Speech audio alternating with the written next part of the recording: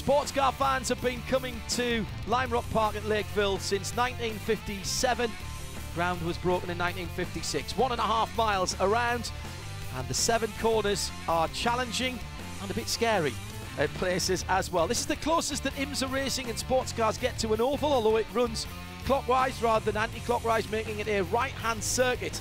That means that the cars are set up for that asymmetric setup, as you'll hear the engineers and some of the drivers say today. There's a big crowd on hand. They know their sports car racing up here and they love it. And this has been a place where many drivers down through the years have opened their accounts with the Skip Barber Racing School, with plenty of arrive and drive and sports car club events, whether it's been single manufacturers like Porsche or even latterly Mini, who have come here to give people the first chance, the first taste of racing. Just a short lap, and so you get a good chance to rinse and repeat and have a go at all of these corners in a relatively short time. 2 hours and 40 minutes on the clock, 18 cars in 2 classes, and we're racing next live here on IMSA Radio and IMSA TV.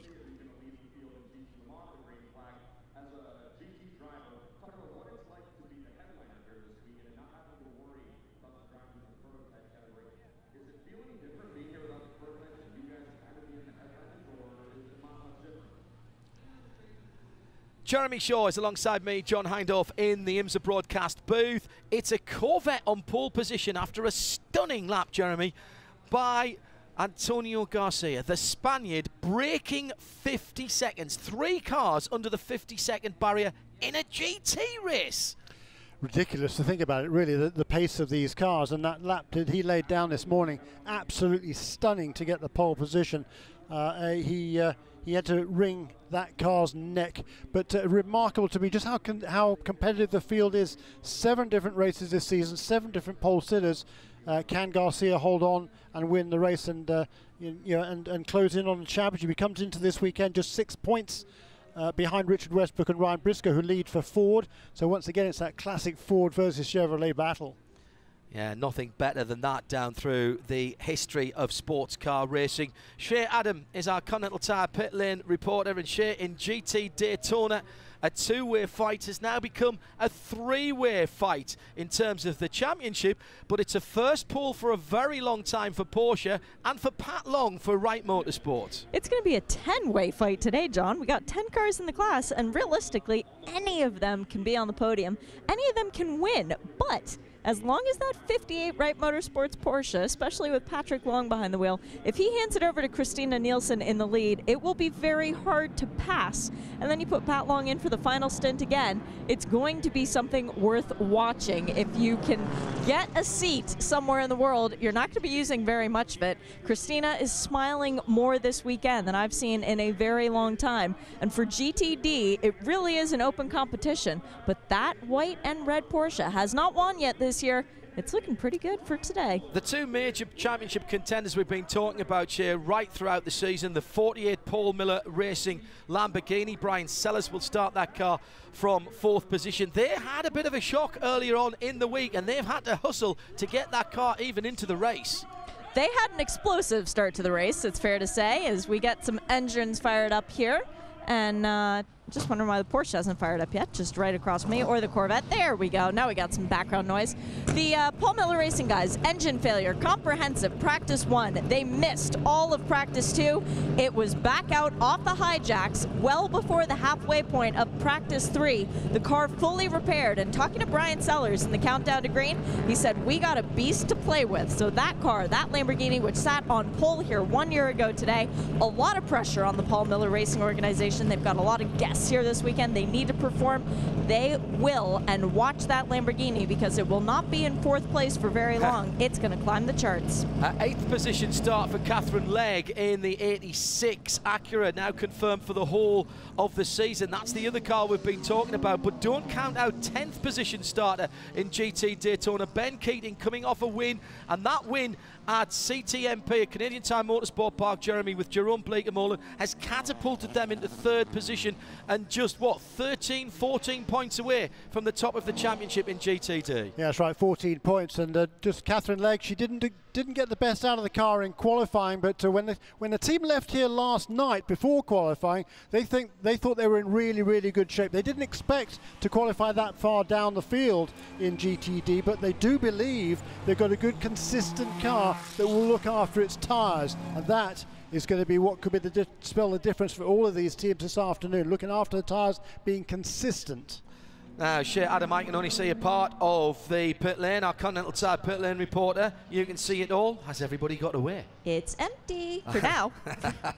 Yes, that Shea loves it empty now. It won't be empty later on, and she'll be very busy and very breathless as she's our eyes and ears down in the pit lane. We're bringing together a huge motorsport audience around the world, both here at Lime Rock Park, across the US in audio on XM Sirius, and of course around the world with streaming video on IMSA.tv and the IMSA app, as well as the audio and video player at radiolemans.com. Wherever you are, whether you're here trackside enjoying this beautiful Connecticut weather this Saturday, or further afield, just after 8 o'clock in the UK, just after 9 in Central Europe, if you've been out enjoying the fabulous weather that we're having in Europe at the moment, settling down for this one, your timing is impeccable. And Jeremy, one of the great things about this weekend and this racetrack is we honestly don't know what's going to happen in the next 2 hours and 40 minutes. No, and we've already had a magnificent Continental Tire SportsCar Challenge race earlier on this afternoon, by the way, in which history was made with the paralysed driver Michael Johnson coming home with the victory along with Stephen Simpson. There's a heck of a story, and who knows what's going to happen this afternoon. We could see more history made. Corvette Racing, 2 years ago, they scored their 100th win as a team right here at Lime Rock Park.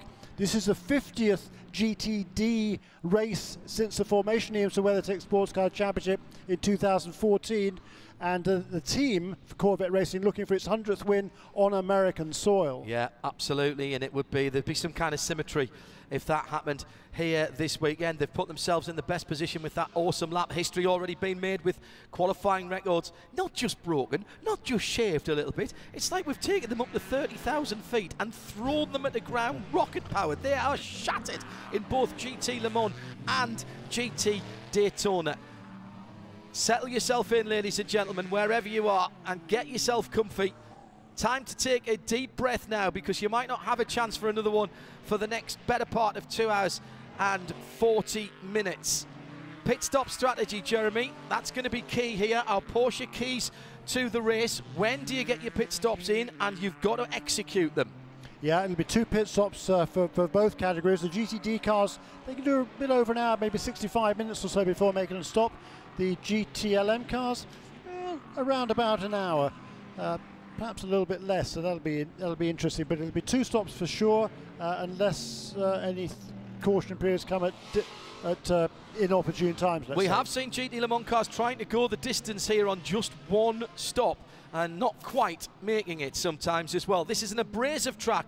It takes it out of the Michelin tyres for GT Le Mans and the Continental tyres for GT Daytona. So tyre strategy here, it is a right-handed circuit. We have seen in the past sort of stock car style left-hand tyre changes only, because those are the tyres that get worked hardest. Yeah, absolutely, John. I'm sure we're going to see that this afternoon. The question is, are they all going to do that, or some of them going to do that? And with that, we'll only find out over the course of the next 2 hours and 40 minutes. And the reason that you would take only 2 tyres is for track position, which here is absolutely key. Plus, yes, because it saves a lot of time during the pit stops. There's only 2 air guns allowed over the wall, so if you're just changing 2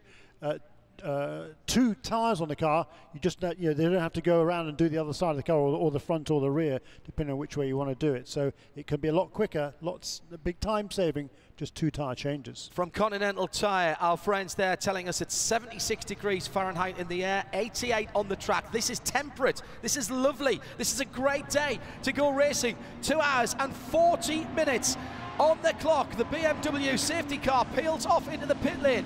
Antonio Garcia and Lawrence Vantour are almost side by side, coming through the final right-hander at the downhill. Everybody coming up behind them. 9 rows of 2 cars. Green flag in the air, and we are racing. And Garcia gets a great jump as he crosses the start-finish line. 2-3 Carlets up the outside. Comes the second of the yellow Corvettes, almost making a move there.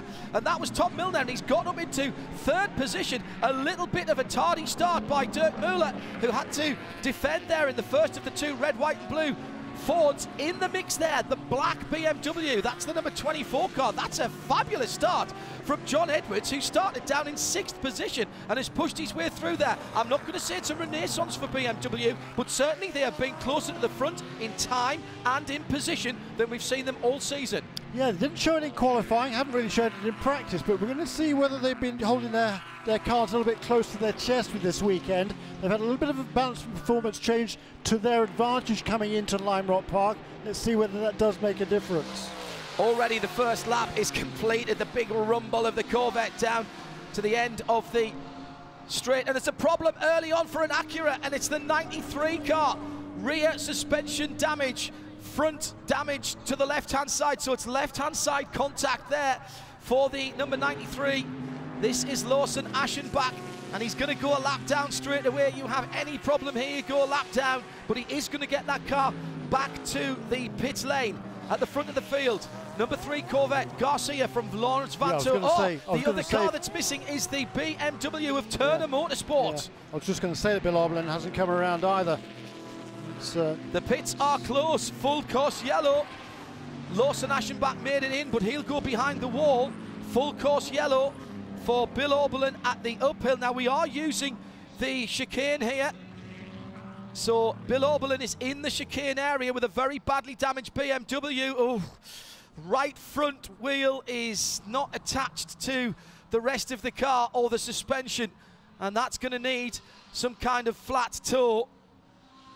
Bill, I think a little ambitious to think he could get that back. Oh, Aschenbach was already off the circuit, going on to No Name Straight, and coming back on is where he collected the Turner BMW. So there'd been a bit of jiggery-pokery and a schmozzle even before Bill Oberlin arrived at the scene. I think so. I think Bill was completely the innocent victim there. He was just minding his own business, taking a defensive line into the corner. That's absolutely fine, but the number 86 Acura just came from nowhere and clattered into the side of his car and then took out that right front corner. Bill's fine, he's out of the car. The IMSA intervention vehicle. Maybe the two Acuras are behind it. Did they get together? No, Catherine went through. That wasn't. But had they got together, because they were behind Bill Oberlin. Basically what happened there was Lawson went straight on up the uphill. I think that was what happened. He should have been turning right and got tipped by somebody. Was it the 86 car? I'm not sure about that from what we've been able to see. But Lawson Aschenbach behind the wall, and an awful start for MSR. Catherine Legg still running.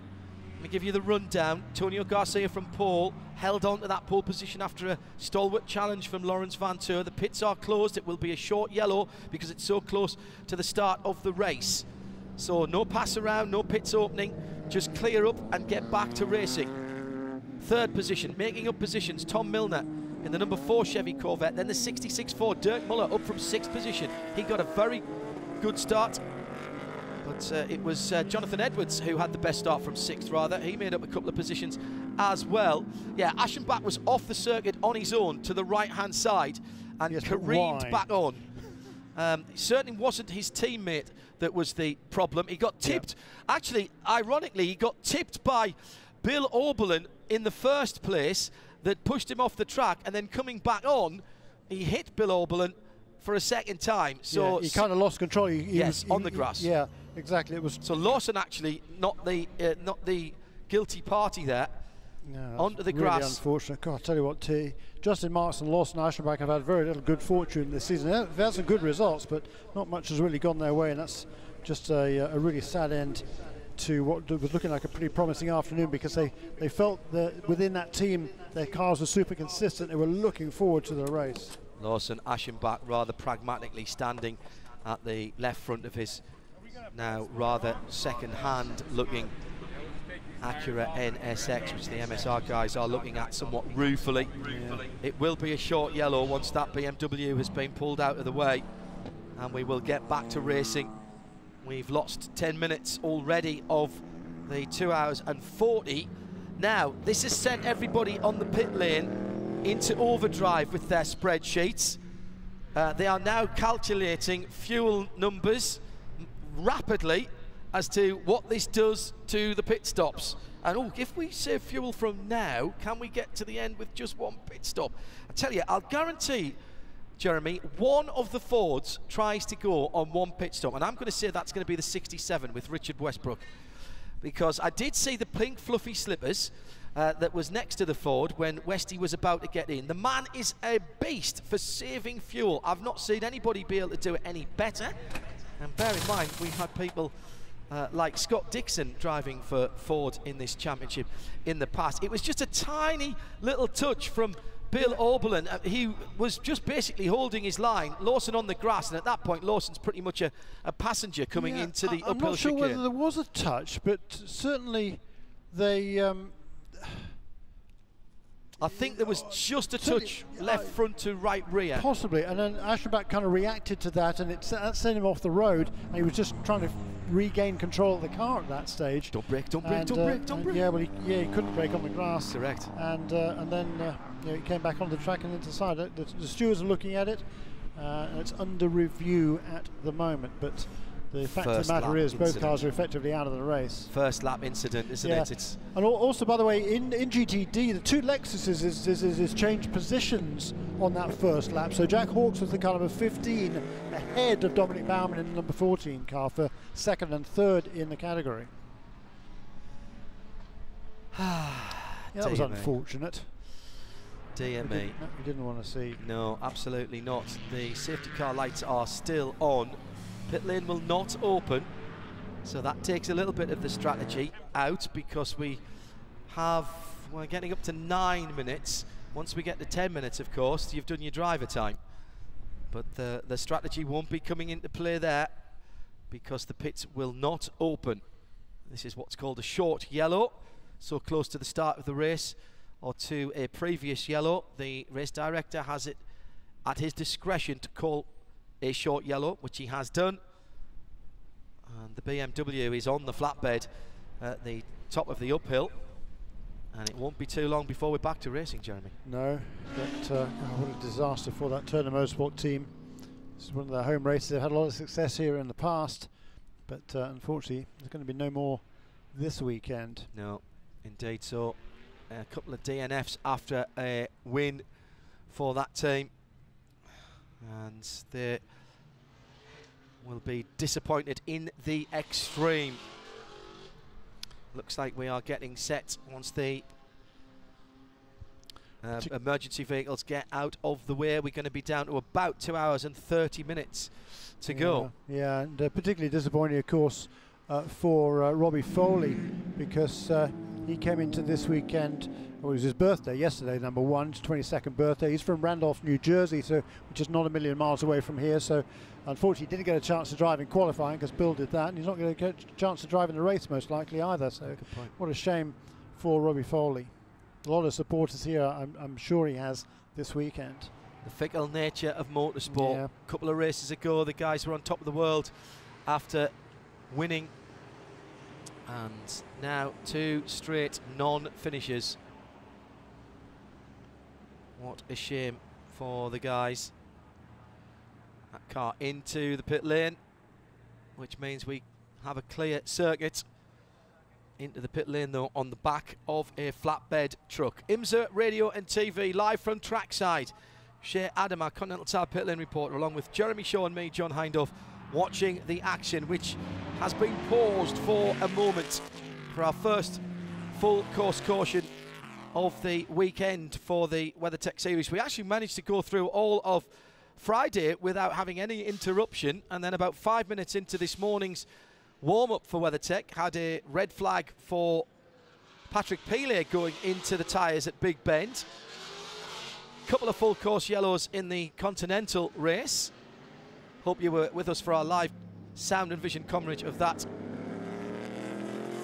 Shea Adam watching down in the pit lane, and has the pink fluffy slippers from Richard. This is our little joke, of course. We talk about this. What we're seeing is he's got very soft feet, and he's very soft on the pedals. The pink fluffy slip has been deployed yet?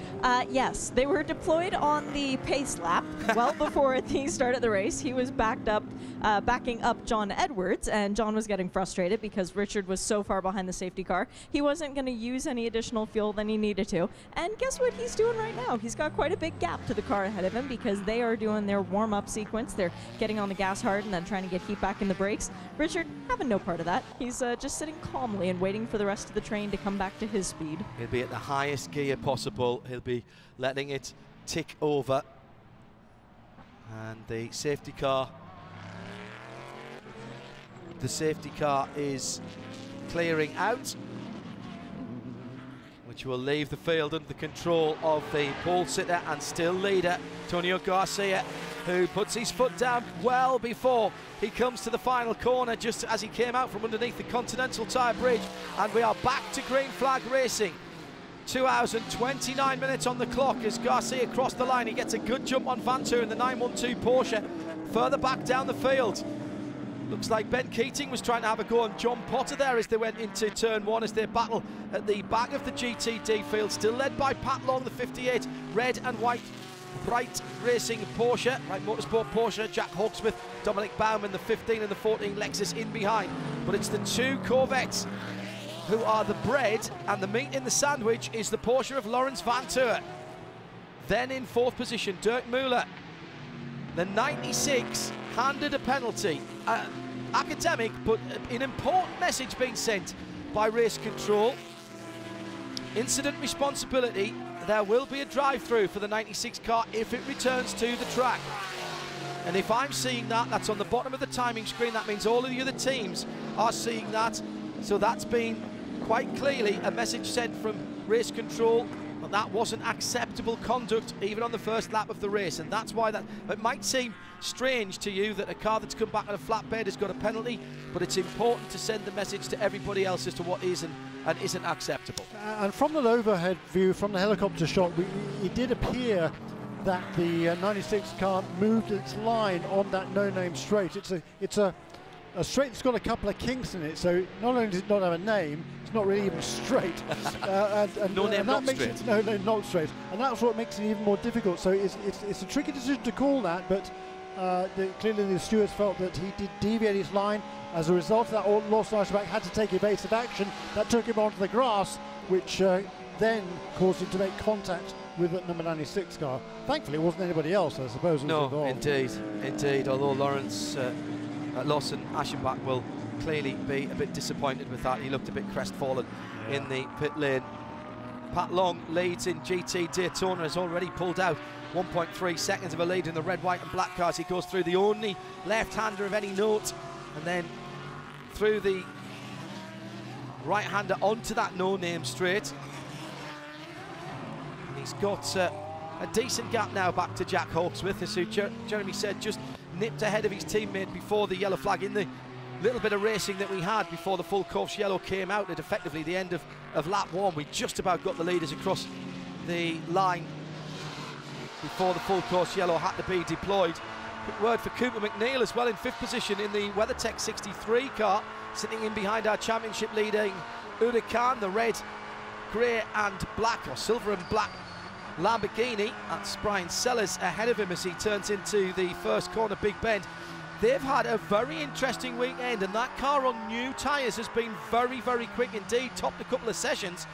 And both Cooper McNeil and Gunnar Jeanette, who shares the driving with him this weekend, although his two previous co-drivers, Alessandro Balzan and Jeff Segal, are here as well. So a huge amount of driving talent employed by the 63 squad, but that car has been quick on new rubber this weekend. Yeah, we never got an explanation as to why there was a late change to the driver entry there for the number 63 car. But you're right, Cooper McNeil has really done an excellent job this weekend in qualifying and in practice.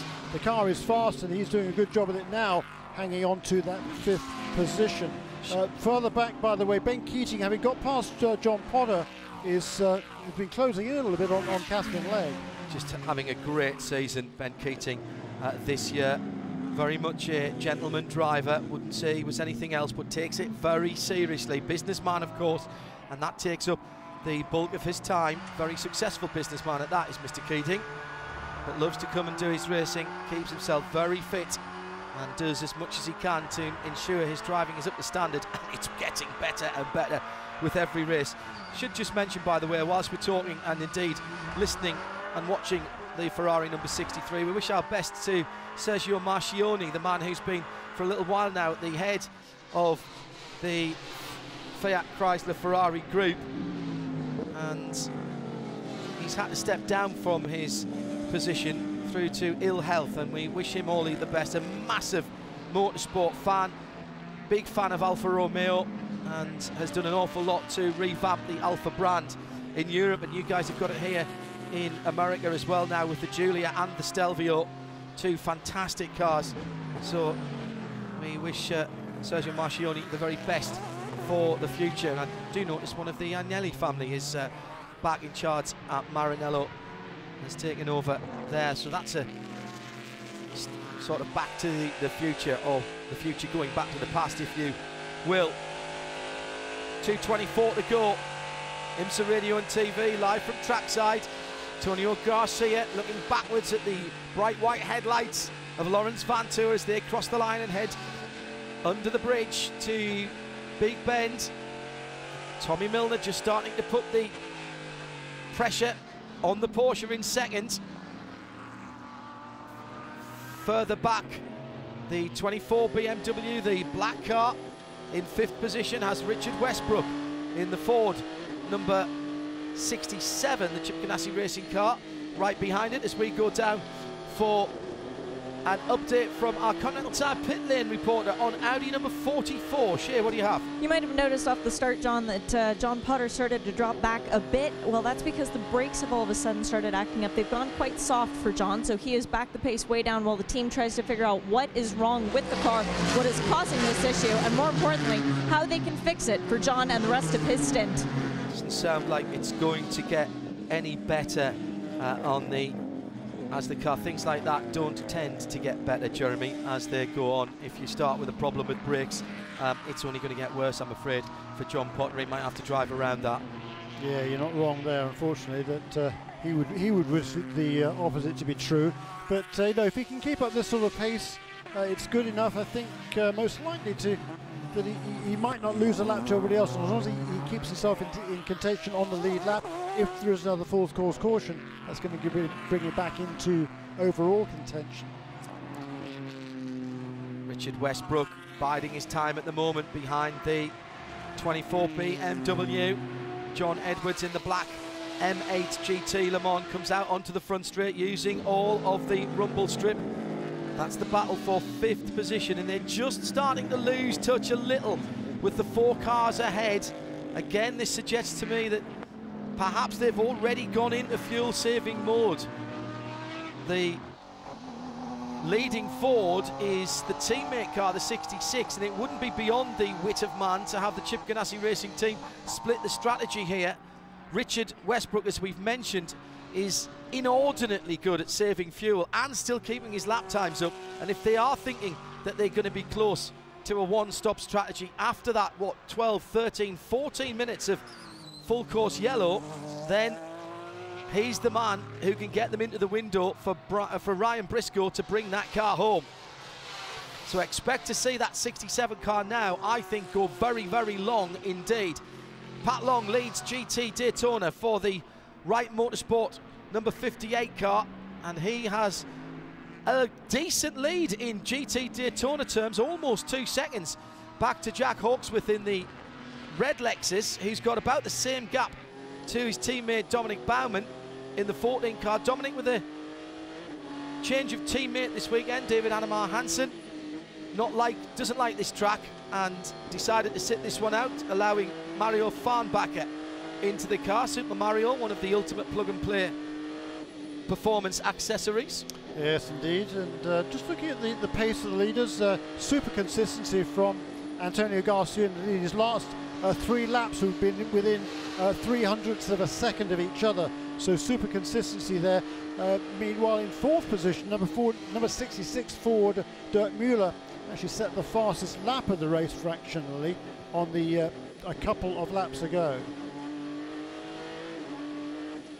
Westbrook still tied up behind that number 24 car. Spoke to Bobby Rahal end of Friday's proceedings, and there was cautious optimism from the greatly experienced Mr. Rahal. He said, "Are you happy?" Sort of said, "I'm not unhappy." He said, "I still need to see what everyone else has got. I'm not sure we've seen everything from everyone else." But he assured me they'd been pushing pretty hard in the early part of the week. Yeah, and qualifying this morning certainly showed we hadn't seen the best of everybody, but everybody up there pace, including the BMWs, by a substantial margin as well. At IMSA Radio, if you want to get in touch with us, can't promise to read everything out, but we will keep an eye on the screen as we watch the action on the circuit. Ben Keating up to 7th position overall, and now in behind the driver with whom he is battling in the Drivers' Championship. Catherine Legg in 2nd at the moment, and 10 points behind Catherine Legg is Ben Keating. Check that, 11 points behind Catherine Legg is Ben Keating. So this is a battle in the championship as well as on the track at the moment. The camouflage urban grey of the 86 low-lying NSX from Acura, and the mainly white Mercedes right up the tailpipes now of that car, and that is the battle for 14th and 15th overall, or if you prefer 6th and 7th in GTD. Meantime, the top 4 going through Big Bend once again. The laps reel off so quickly here. We're already 20 laps into this race and still have 2 hours and 18 minutes to go. 66, Dirk Muller chasing down 2 Corvettes and a Porsche. Equidistant, these guys at the moment. Almost like, Jeremy, the early rounds of a heavyweight boxing fight. There's a bit of jabbing, a bit of sparring going on. What have you got? I want to find out where you're strong, where you're weak. No big chances being taken right now by these 4 drivers up front. I think you're absolutely right, but they are lapping very, very consistently. 51.3 or 51.4, all of those cars really running with each other. Neither is pushing, as you say, too hard at this stage in the race, and there's still plenty of time remaining, over 2.25 hours to go in this race, so there's no point in using up all your gunpowder right now. Just look at the pace, by the way, of John Potter. You talked about the fact that it rarely gets any better, a brake problem. Well, the last half dozen laps, he's not only stabilised the gap to the rest of the contenders in GTD, he's actually reduced it by about a half a second, a couple of tenths of a second a lap. So John Potter in that number 44 Magnus Racing Audi is running good pace at the moment. Yeah, he's learning how to deal with it. Indeed. He'll be lifting and coasting a bit if he's got a brake pedal that isn't really playing with him. You've got to be very careful, because there's a few places here where you don't want it to go all the way at the floor. He'll be tapping the brake pedal coming into the uphill chicane, making sure he's got something of a feel there. Across the start-finish line, 1st and 2nd, a little bit closer perhaps than they have been for a while, and certainly 3rd and 4th much closer as Dirk Muller begins to close in on Tom Milner in the Corvette. Corvettes have been very, very consistent this year. Very much a car that shows its pace in the race, Jeremy. The Corvettes, often we've seen them languishing towards the bottom of the times, but somehow they find some pace during the race, and together with the legendary Corvette racing team pit stops, they manufacture their way, they grab and scrape and claw their way into contention, and they're still very much in contention for the championship, the Corvettes. Certainly are. Coming into this race, Jan Magnussen and Antonio Garcia in the number 3 car, excuse me, just 6 points behind Richard Westbrook and Ryan Briscoe for the championship lead. In the Manufacturers' Championship, there's an 8-point edge for Ford over Chevrolet, and Chevrolet just 1 point ahead of Porsche coming into this 7th round of the championship. So another 15 minutes of racing completed now, with 2 hours and 15 to go in GT Daytona. Pat Long leads by nearly 5 seconds from the Lexus of Jack Hawkes with 58 from 15. The second Lexus, the blue car, the 14 in 3rd position, is another 2 seconds further back, but a bit of a queue beginning to form now, a bit of a line as Brian Sellers in the 48 Lamborghini, Coop McNeil in the white and black number 63 Ferrari, and Catherine Legg not too far behind, and Ben Keating right with Catherine Legg. So from Dominic Baumann all the way down to 7th place, 3rd down to 7th, pretty much together in a long line in GT Daytona, and the leaders will be catching that relatively shortly. John Potter will go a lap down in the next lap or two. He'll be the first guy that Antonio Garcia sees. In fact, he can probably just see him now as they go up towards the chicane down No Name Straight. At the front of the field, it is Garcia leading by a second between Vanthoor in the Porsche second, and Tom Milner in the second of the Chevy Corvettes in third. Half a second further back, the first of the Fords is the 66, then a bit of the gap, and John Edwards had Richard Westbrook, Connor De Filippi and Patrick Pilet pretty much line astern behind him as we complete 26 laps round this very busy, very quick circuit at Lime Rock Park. Live on Sirius XM, on the IMSA app, also on IMSA TV, where sound and vision is synced perfectly for our international audience. Good to have your company. Lime Rock Park looking splendid and racing just as good as it looks today for the IMSA WeatherTech SportsCar Championship. Jeremy Shaw watching the times at the moment. Incredibly consistent laps at the front of the field. Yeah, very much so. And Patrick Long also running a super consistent pace at the head of the GTD field and edging away from the Lexus of Jack Hawksworth. That gap is extended by, well, up until this lap, by 2 or 3 tenths of a second a lap. It actually stabilised that time around. But he's now 5 seconds ahead of Hawksworth in second place, and the gap back to third, another couple of seconds. That's gone out just a little bit over the last few laps. Shea Adam telling me the first blue flags of the race are just coming out. Ben Keating right up behind the Acura NSX of Catherine Legg, and that's the battle for second and third in the GT Daytona Drivers' Championship. Chris Dyson has joined us in the IMSA broadcast booth. Hello, Chris. You were supposed to be short track racing today down in Pennsylvania somewhere, is it? Yeah, that's right, John. We were supposed to race in the USAC East Sprint Cars over in Path Valley tonight, and it forecast was pretty lousy, so it got rained out. I woke up today in Allentown, and I called my dad and I asked him when the Lime Rock race was today, and he said it was at 3. So was able to get home, pick him up, and here we are. It certainly beats mowing the lawn this afternoon. This GT-only format is absolutely fantastic, isn't it? Yeah, it's really thrilling. I mean, you watch this. The track. This track's always been built for drama, and you see the parity through the field, and actually, I think it's a testament to what IMSA's done with the classes and the balance between all the different manufacturers. Racing's cut and thrust the whole way, and there's no clear gaps. So. It's been exciting, and it's great to see the hillsides here filled with people. I think Skip Barber's done a superb job getting the crowds up, and it's great to be back. Do you miss this? You were a staple of IMSA from when I came over in the late 1990s in the ALMS years, and racing in ostensibly in prototype racing. Do you miss this competition in this paddock? There's a good buzz in this paddock again now. Yeah, it's great to see. You know, I mean, I don't ever feel like I've gotten that far away from it. Frankly, still got a lot of friends here and competing, and you know, I never say never for coming back. And this year I've been back racing pretty actively, just trying to keep my eyes open and ears open for opportunities for myself and for the team. So, you know. It's great to come back and see the series so strong, and to see how hard everyone's having to work every weekend here. Well, enjoy your short track racing, but we'd love to see you and your dad and Dyson Racing name back in IMSA anytime soon. You know that it's an open door, I'm sure, and also the competitors who are listening will be going, oh, don't, let's not have them back. They're way too good. More competition for us. You're very, very welcome anytime in the booth as well. Chris, thanks for joining us. Yeah, thanks, John. Chris Dyson joining us live here trackside. Past 4 position at Big Bend. Just last time around, the 67 of Richard Westbrook.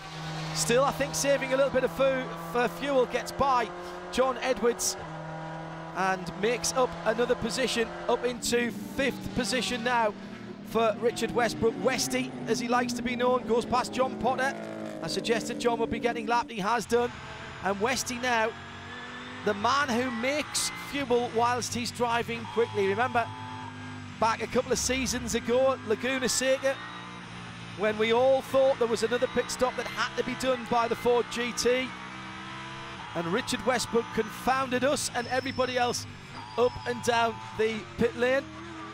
Well, he's on this again. Through goes Patrick Pele, and ahead of him, that was Connor De Filippi, who are battling away in GT Le Mans. At the front of the field, Tonio Garcia in that Corvette rumbles by. Nearly 2 seconds the gap now to the second place car of Lawrence Vantour. And we're going to squeeze in another guest here, and this is a delight for me to say, the first ever, half of the first ever AMG winning team in Continental Tire. Owen Trinkler, welcome back to the booth. Has your heart rate come down yet? Because you weren't driving at the end. You were more nervous on the stand than you are behind the wheel. I was super nervous. Hugh Plum, I brought my 3 closest friends here, Guy Cosmo and Ted Giovannis are up here with us also, and Hugh did a great job to finish it off. But I was pacing the pit lane. Shay came down there to see me, and I was... You looked like an expectant father, man. Yeah, I was all over the place, and I actually took the headset off there after that last restart, and just knew he'd pulled the gap. And we had a really, really good car, obviously, and it's just, I'm so happy for this team. They did a great job. Well, you're a great person to ask this question. The track's been evolving all weekend. Everybody's been talking about how slippery, how greasy almost it feels underneath the tyres. How was it in your race? How are we getting back to what we might have expected in a race weekend now? It's doing the same thing. I mean, in our race, obviously early in the morning for us, but you had to manage the tires. Here, you've always got to do that here. We've got cooler temperatures today, but you have to go through the run and understand that you got to make it through a whole fuel run and run consistent times during that period. You could go out there and run a quick laps, probably 5 to 10 laps, but you're going to burn the tires off of it. And that's what I worked on, and just kind of rode there behind the 28 car and knew I had a great pit crew to get the lead for Hugh when we made that pit stop. And then he did the same thing. I talked to him on the radio about that, just conserving the tires in the car would be underneath it for the whole run, and everybody did a great job today. You had a great second half of last year driving the Nissan. You've come out very strongly since the break for Le Mans this year. What is it about these tracks in the second half of the season that you guys seem to love so much, you in particular? Well, I mean, these are kind of old school tracks. Lime Rock's that way. I'm kind of an old circle track guy too. When I started on dirt tracks and asphalt ovals and stuff, and Lime Rock is like that. It's like what I call for the casual fan that watches maybe some NASCAR races, this is our Bristol. It's a fast track, and you might have to use the old bumper there to move some people out of the way because it's a tough place to pass. I mean, we were having to work lap traffic, and I just like the back half of the season when we go to VIR, Road America, some of these tracks that you just don't find anymore that were built a long time ago.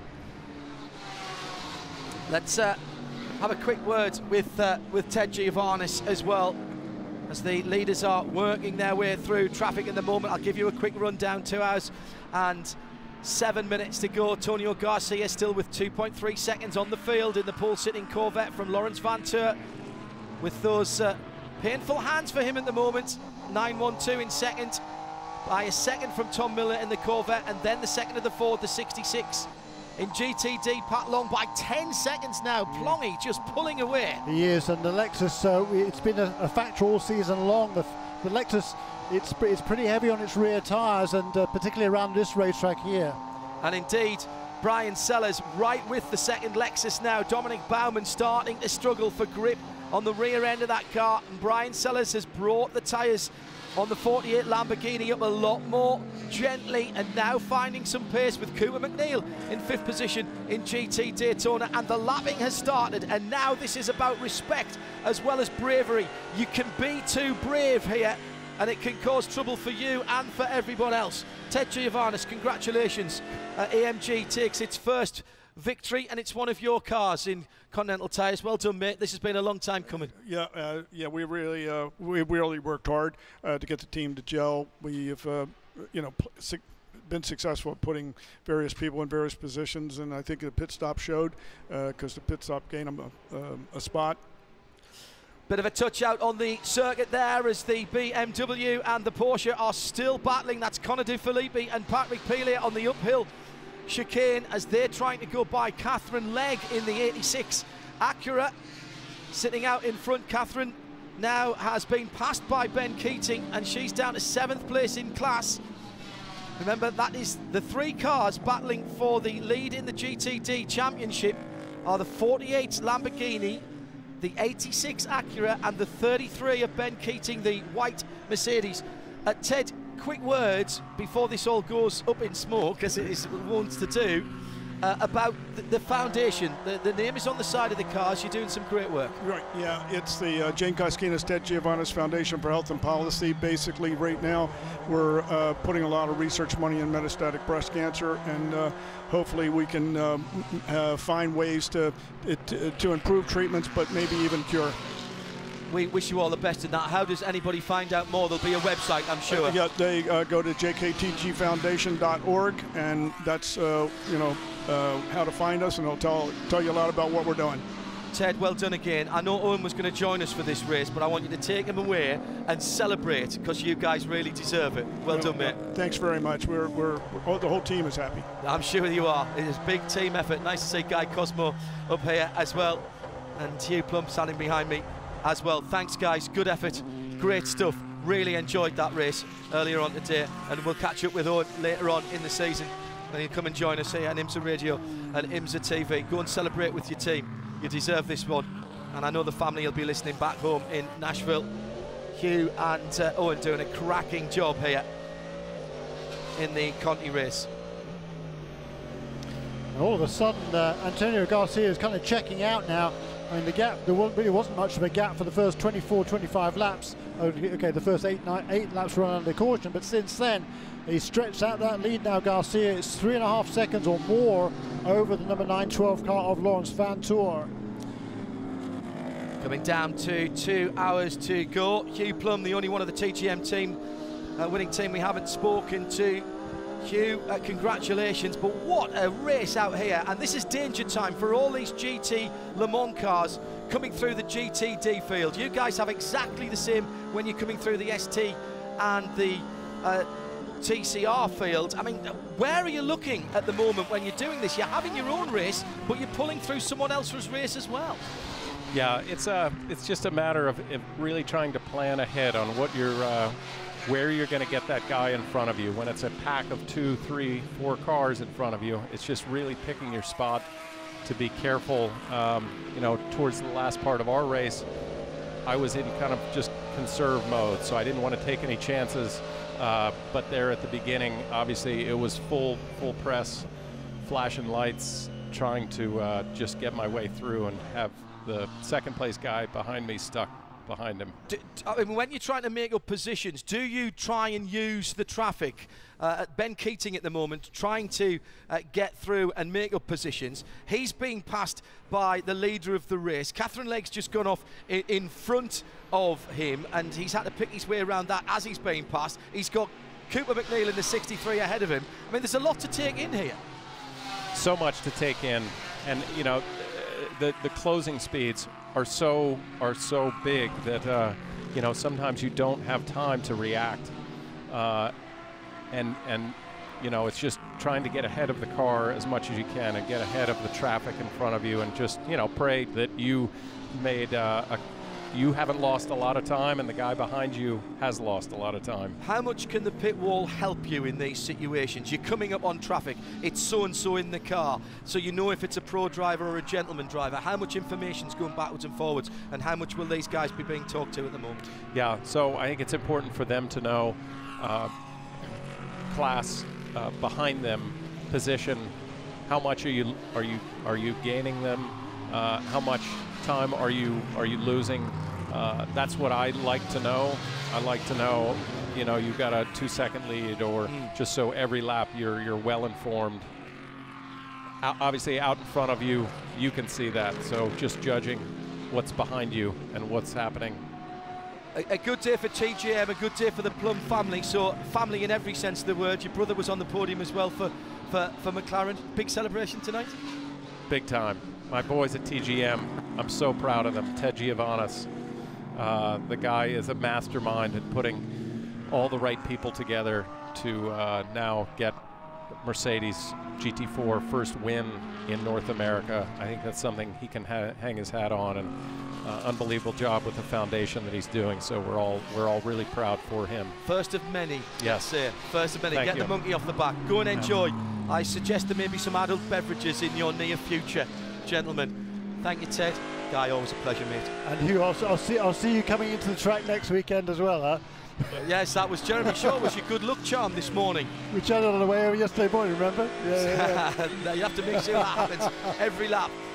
Battle on the track now. The 15 of Jack Hawksworth has Brian Sellers behind, and Brian has wiggled his way past Dominic Baumann, who I suggested was struggling with a bit of grip as we're coming through to what now, about 30 minutes, a little bit less of actual racing, because we had quite a lot of yellow flag early on, Jeremy, and all of a sudden the Huracan is coming to life as the Lexus is struggling. Indeed so, and Brian Sellers closed that gap in no time at all. I mean, he got past him, he got past the 14 car on lap 37. The gap was better part of 2 seconds. Within 2 laps, he was right with number 15 car. Now he's got to find a way past that. Meanwhile, this hats off here to John Potter also. That gap from him to the rest of the field in GTD was 10 seconds. It's now 4.5. He's really done a good job to close that gap. Sellers having a big dive up the inside at the West Bend and decided better of it. That's the championship leader, don't forget. He wants to get through. It looks to me as if the Lexus is coming into the pit lane. Shea Adam is our Continental Tire pit lane reporter. He is, and this was planned from before that battle started shaping up, because the Lexus crew up on the wall. It will not be a driver change as of yet. Minimum time has not yet been met, so they have no point in doing that, but they are doing a 4-tire change and giving Jack a lot more fuel. So this is the first car to jump. The first team to go off strategy is the 15 Lexus. Keep an eye on that red one. All going smoothly on their change so far. They've got 2 tires on the car. Now they got all 4 new ones on. Still waiting on the fuel. Car comes off of the air jacks.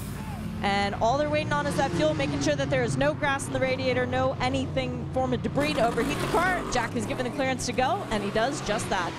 That was a very, very slick tyre change, because they were done, I reckon, Shea, there, something between maybe 6-7 seconds before the fuel was finished going in. Yes, and that's what we see for some of the cars up and down the pit lane with the bigger fuel tanks, like the Lexus, like the BMW, and like the Acura. They tend to get their tire stops done well in advance of the fuel, but for some of the other cars like the Porsche and the Lamborghini, it's a little bit tighter. Hello to Dave Harris, who's trackside for his first ever IMSA race at the Northeast Grand Prix. He says the sights, the sounds, the smells, it's better than I could ever have imagined. Thanks for joining us, Dave, and for all of you here trackside at Lime Rock Park. If you're further afield, at IMSA Radio is the way to get in touch. Watching on IMSA TV or listening on IMSA Radio, good to have your company wherever you are around the world. Race leader Antonio Garcia, each of his last 5 laps have been 52.0 something.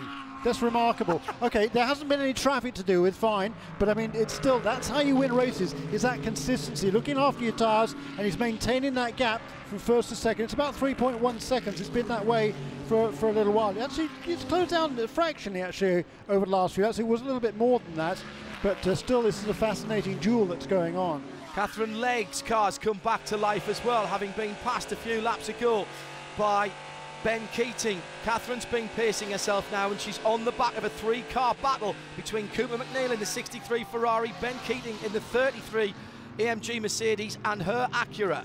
You're right, but the guy who's really charging is John Potter. I mean, he's now just a second and a half behind that whole battle. He's done a fantastic job for the second week in a row in that number 44 car. We heard him struggling with the brakes. He was struggling with the brakes early on, but I tell you what, he doesn't seem to be struggling with them now. They're all stuck behind the Dominic Baumann Lexus. Yeah. That's 3rd, down to 8th in GT Daytona, down to 7th in GT Daytona, because Jack Hawksworth has made his stop. He'll be on the back of these guys quickly, though. And Dominic Baumann in the blue Lexus comes round to complete another lap, as Shea Adam has news with this Continental Tire pit lane report. We're going to be getting pit stops as soon as the window opens, John. The 63 Scuderia Course Ferrari will be coming in. It will be Cooper McNeil out and Gunnar Jeanette in.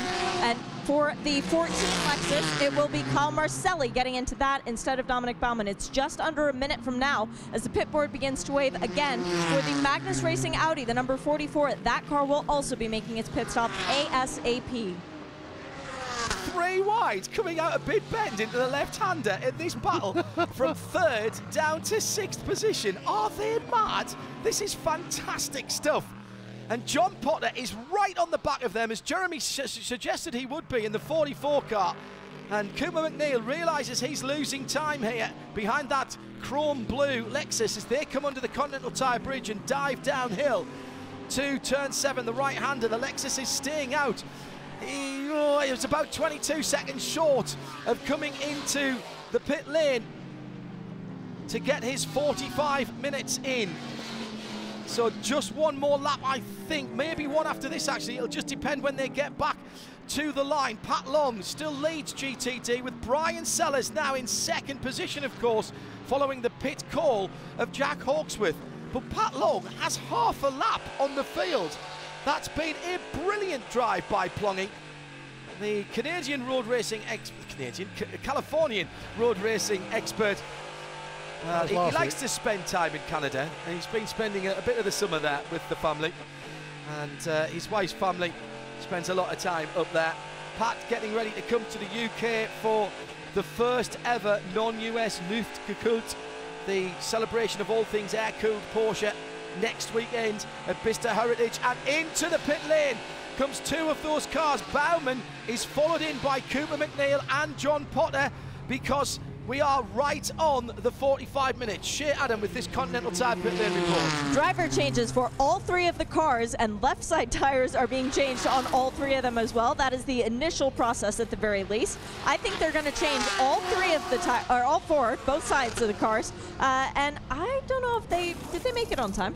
They might have been a little bit early into the pit lane, but hey ho, we'll figure that out later. Fuel and tires complete on the 63. They're actually, tires are complete. They're just waiting on the fuel. The 14 was still up on its air jacks. Now that comes off, so the 63 leaves first. The 44 Magnus Audi leaves second. Brilliant stop by the Audi crew. And the Lexus is still sitting on the pit lane. The fuel probe has come out, but it had a little bit of trouble getting going again, as the 48 Lamborghini, the championship leader in GTD, is also on the pit lane. This was clearly a reaction to everybody else pitting, as Madison Snow is up on the wall, so Brian Sellers will be getting out, and indeed he does. They have new Continental tires for the Lamborghini as well as the fuel. And now the pit board waves, and Catherine Legg is in the pits as well in the 86 Acura. Alvaro Parent will be taking over that car, so driver changes all across the board in GTD. Still waiting on the fueling as the 48 crew finishes up with the rear tire, the right rear, the last one to go on.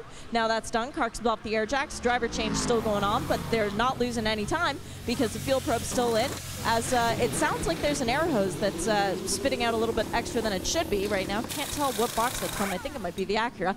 They're not having trouble with their pit stop, though, making sure that everything is perfectly in line. Catherine reported a slight vibration on her first track incident. The air hose problem was from the 86, as the 48 was down and away well before the 86. The Acura was starting to drop off of its air jack. That's the noise that I was hearing, and they managed to put the new tire on before the car got close enough to the ground. So no harm, no foul there. Oh, the 33's in. 33 is in too. Sorry, John. I looked down the other direction, and all of a sudden I see Ben Keating on the pit lane and Jerome Blakemolen taking over for him. So lots of early driver changes going on here today. A lot of people jumping to react to what the competition was doing. 4 tires and fuel for Riley's boys as they are completing the tire change, the left rear and the right front, as they do their staggered stop. And this is one of the bigger tanks in the field, so they will have to wait a while for the refueling. Door closes, Jerome is completely strapped in, and they've got a lovely new shiny green on the car. I don't remember it being this metallic and reflective before, as Jerome has been given the clearance to leave. Loses about 2 seconds before he can get the car in gear and back out on track, but that is just about everybody we're expecting to see on GTD pit stops, except for our leader. Now what's very interesting, Jeremy, to me there, is the GT Daytonas have come in spot on the drive time, which means they were in before the GT Le Mans cars, and that for sure makes that a 2-stop race for the GT Daytona cars. Sure. Yeah, Pat Long hasn't come in yet, mind Correct. you. And he's going to stay out now, and he will stay out as long as he can. If there's a caution, he's probably going to have a whole lap on the field. So he's charging along the best he can. He's doing an absolutely excellent job in the lead of the race and taking full advantage. I mean, that's why you start off with your pro driver, particularly if you're at the front of the field. You have an opportunity perhaps to have a whole lap on the field, and if it carries on the way it is right now, that's exactly what it will be. An hour and 51 minutes still to go. So still plenty of racing here. We're only just getting started. Live from Lime Rock Park, we're trackside right at the start-finish line, and the leaders have just rumbled past us. The number 3, Antonio Garcia Corvette, with Lawrence Van Turen now 3.5 seconds behind, and Richard Westbrook is in the pit lane. Shit, Adam. This is the most surprising thing that's happened all day. Absolutely. Westy has come in. They've got new tires up on the wall for him, and Ryan Briscoe will be jumping behind the wheels. So clearly Westy saving himself maybe for the end of the race, as well as a little bit of fuel. He's walking out over toward the pit wall. They are changing all 4 Michelins. We haven't seen any 2-tire stops yet, but if we are going to see any of those a little bit later on in the race, I would expect that to be the final stop. There's a lot of attention being paid to that fuel going in the 67 Ford, as that tends to be an important factor for them and how they win their races. Field probe comes out, tires are all on, and Ryan Briscoe, hometown hero, goes out on track. No muss, no fuss, nobody rushing, just doing their jobs exactly as they should do, and they've lost a complete lap, of course, whilst they were in the pit lane under green conditions. Ryan Briscoe then, and the 67 Chip Ganassi Ford, the first to come into service for the GT Le Mans teams. That's an interesting one there, as I expect to share. Adam, are we going to see Pat Long next time around? Was that the board going out there? He's in the pit lane right now. They have 4 Continental tires on the wall, as well as Christina Nielsen. So Christina taking over for her first opportunity to drive, and Pat with a great opening stint, as we heard from Christina a little bit earlier on. We expect her to get back in for the conclusion of the race. They are changing the tires, all very calm and cool down there. No worrying about trying to miss a nut or anything. They are doing sticker tires on all 4 corners, just waiting on the fuel at this point and finishing up the driver change. The door closes and waiting for the fuel nozzle. Now the fueler goes in at the front of this car, so Christina will be able to see very clearly when she's allowed to go. She does just that. No issues, did not stall the car, gets out on the pit lane speed limiter, and gets her first opportunity to race around Lime Rock Park in a year. And again, about 6 or 7 seconds to the good there in terms of changing the wheels, the tyres, and getting the driver installed, and comes out into relatively clear air as well, which is exactly what Madison Snow did. Now that means that Jack Hawksworth, who pitted first in this GT Daytona race here, will cycle through to the head of the field with Madison Snow around about 13 seconds behind him in second place. Right, and what the number 15 team have decided to do, rather than stay out as long as they can, they're going to split the race into 3. They know that tyre wear is a problem, tyre degradation is a problem on the number 15 car, and the 14 come to that, so they've elected to split it as neatly as they can into 3 and just run as kind of as hard or as conservative, whatever they can, to look after the tyres as best they can. They emerge from these pit stops in second place. They do need to get Jack 45 minutes though. That's the thing that kind of just, because he's not that'll be fine. That won't be an issue, because right, okay. No, that's fine. Okay, that works. Yep. I see what you're saying. So we've divided the race up into thirds as far as they're concerned. Christina Nielsen in now let's see when they go through. She might have come out in second place actually. Yeah, I think she has. What's that? Christina Nielsen may have come out in second place. Pat Long had such behind a good the Lexus. Yeah, just such a good lead there.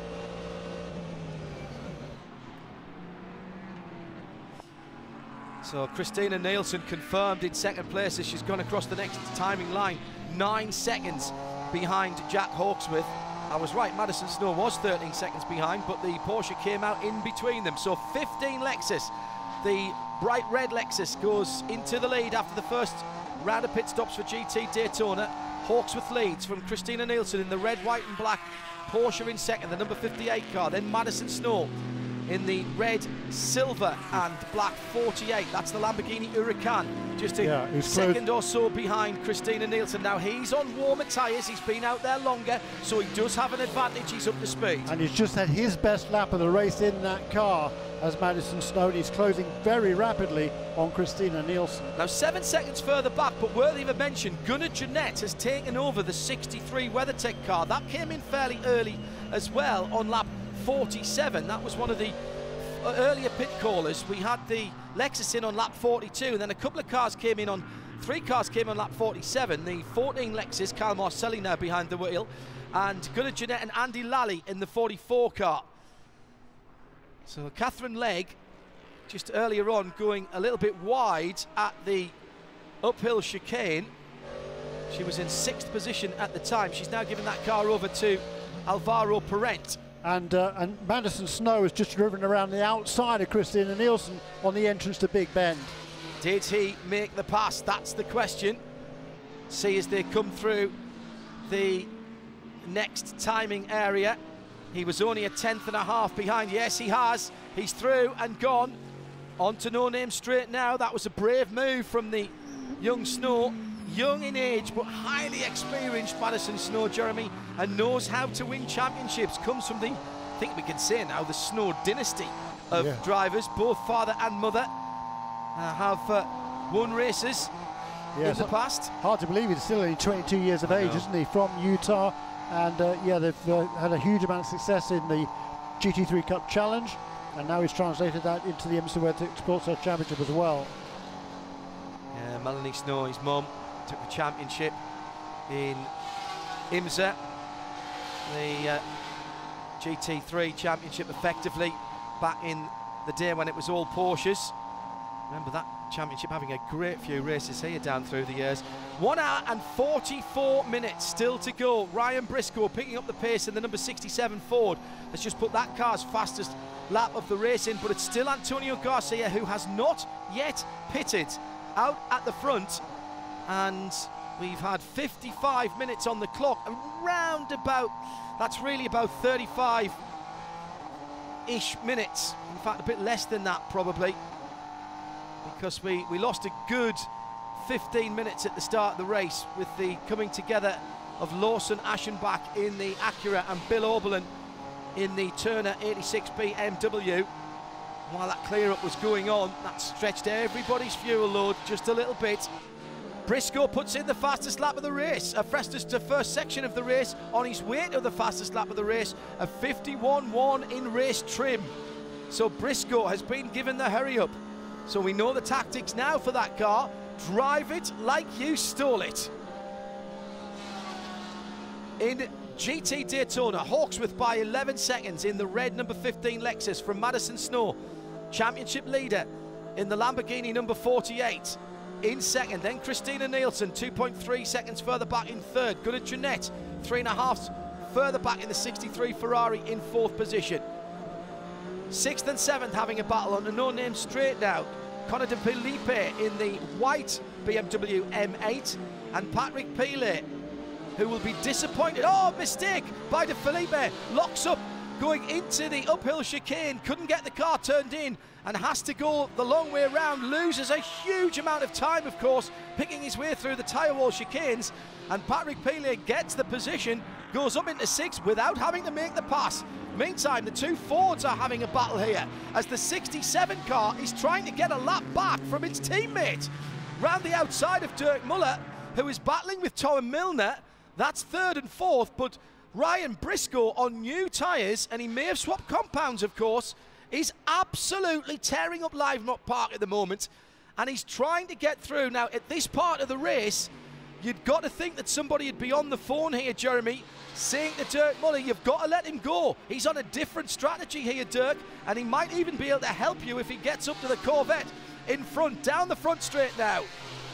The rumble that you heard was the number 4 of Tom Milner, third position, then the Ford, and then the second of the Ford, Ryan Briscoe, right up behind his teammate, but he's being held up now.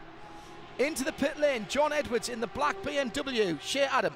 So this is the second of our GTLM pit callers, and this is significantly after that number 67. It is the 24, John Edwards getting out, Jesse Krohn hopping in, and they are doing 4 Michelin tires as well as fuel on the BMW, John. So interesting that the strategies are starting to shake out. I think that now one of the other cars has jumped in, all the rest will come and follow. Thank you, Shea. Shea Adam, still with 1 hour and 41 minutes to go, and the frustration now as the Ford of Dirk Muller peels off into the pit lane. That allows the 67 to immediately close in on the third place car, but he needs to get a wiggle on here. He's got an advantage with better rubber as Dirk Muller comes into the pit lane. Shea Adam. Fuel, tires, and driver change. Joey Hand. It's time to get comfy behind the wheel of that Ford GT. They're changing the left side tires first and then going on to do the right side as they do the fueling. But the interesting thing, The pit wall has gotten very busy. The reaction was inspired, and now the Corvette number 3, the leading car, their crew is up on the pit wall, and the Porsche team was very interested in watching the Ford stop as the tires are done well in advance of the fuel. Joey revving the engine. He wants to go. He loves Lime Rock Park. He's been on the podium 5 times here before, and he leaves the pit lane to try and make it 6. Yeah, it's pretty close to a little rub between the two Ford GTs earlier on. There must have been, I'm so close to touching, going down the no-name straight. Very close indeed. That's now freed the 67 of Ryan Briscoe and immediately gets down to low 52s when everyone else is high 52s or 53s. But he's wasted a couple or 3 laps of performance in the Michelin tyres. Well, all of a sudden now, Antonio Garcia is really stretching out that lead. It's now out to almost 7 seconds over Lawrence Vantour in the 912 Porsche. Kind of surprised the Porsche team hasn't brought him in to make a change and get onto fresher tyres. The only other car that's in the 52s, Patrick Pilet last time around, along with the leader. So just going to show that the Porsches are coming on very quickly as Garcia is into the pit lane and Shea Adam is there. Even though he was so happy to drive the car, he's finally decided to come in and give Jan Magnussen an opportunity as the team brings him perfectly to a stop on his marks. They're giving him sticker Michelin tires, waiting on the left rear at this point. The right front has already been completed.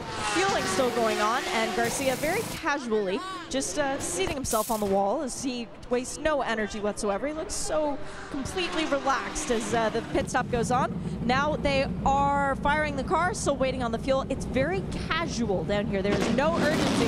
And now Jan Magnussen puts the urgency into it as he roars out onto the stop. But that is Corvette racing. They do things at their pace, and their pace is fast, but it might look slow. They're getting it done.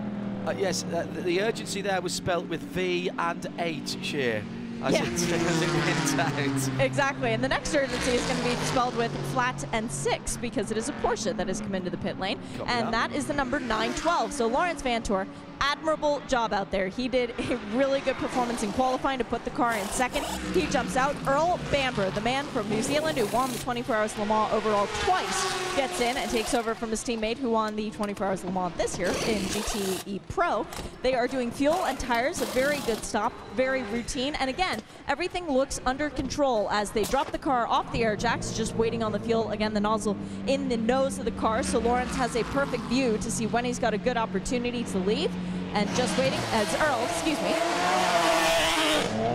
That was actually kind of a good burnout. I've got to give him credit. There's heat in those Michelins now.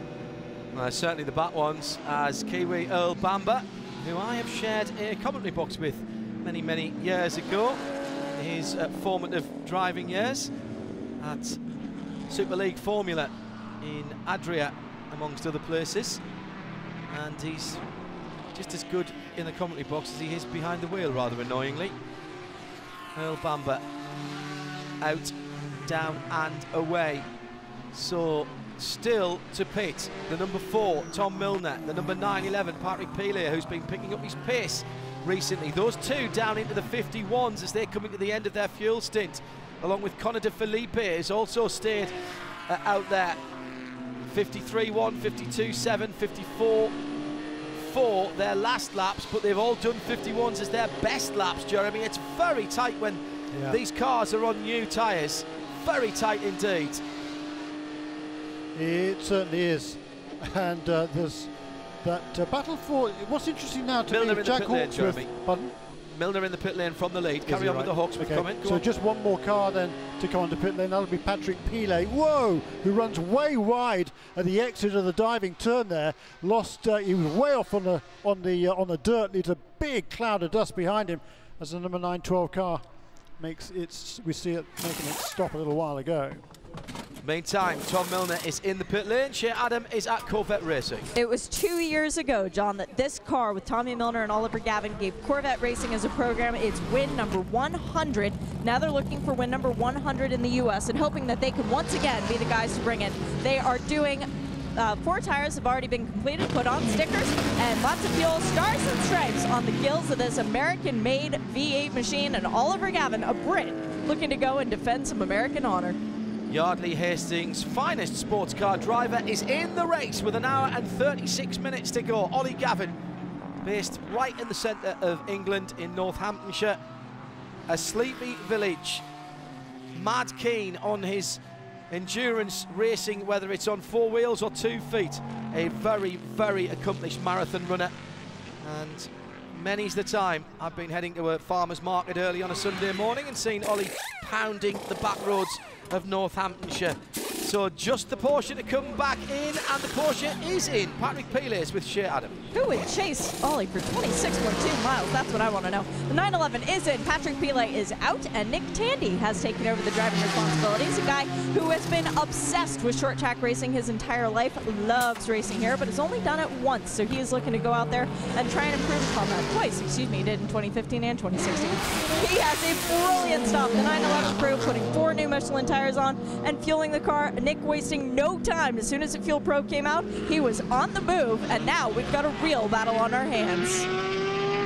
So all of the pit stops have been completed. Everyone has been down the pit lane once, except for Connor De Filippi. The number 25 Rahal Letterman Lanigan BMW, the white car, has cycled to the front of the field with a 12-second gap on the field, but yet to make its first pit stop. But my goodness, Jeremy Shaw, 70 laps completed by that BMW. All right, helped by some full course caution, but we first saw cars coming in on lap number 53. Yeah, and as a result, yeah, part of that is due down to strategy, and particularly in terms of tyre wear. That's why some of them elected to come on the pits a little bit earlier. I'm sure that's number 67 car trying to get a bit of fresh air, but you know, once the stops have been completed, there's not really going to be an awful lot that has changed. Number 3 is ahead of number 9, 12. Number 4 car, however, stayed out a good bit longer. That's certainly lost a fair bit of ground. It came into the pits in 3rd position. It's now, it'll be 5th after the number 25 car finally come. Right. It's Jeremy Shaw, John Hindhaugh alongside him in the IMSA broadcast booth, which is right on the start-finish line. Still slightly overcast and just barely covering the sunshine, just taking the edge off it. The engines are loving it. Track temperature staying reasonably good though. This is a very, very abrasive track for the Continentals and the Michelins. Continentals on the GT Daytonas, Michelins on GT LM.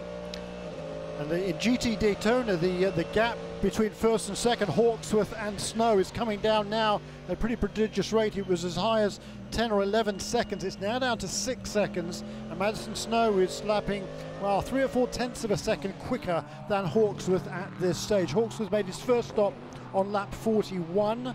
We'll see how long he stays out for this run. He's now completed lap, well, just about to complete lap 70. Well, don't forget, he was the first one to pit. Yes, quite. So his tyres again, they've been fighting tyre wear all year, and if there's a track that's going to punish you if you are at all heavy on tyres, particularly rear tyres, it's going to be here. The left rear tyre takes a hammering around Lime Rock Park. There's a thought that they were trying to engineer some of that out.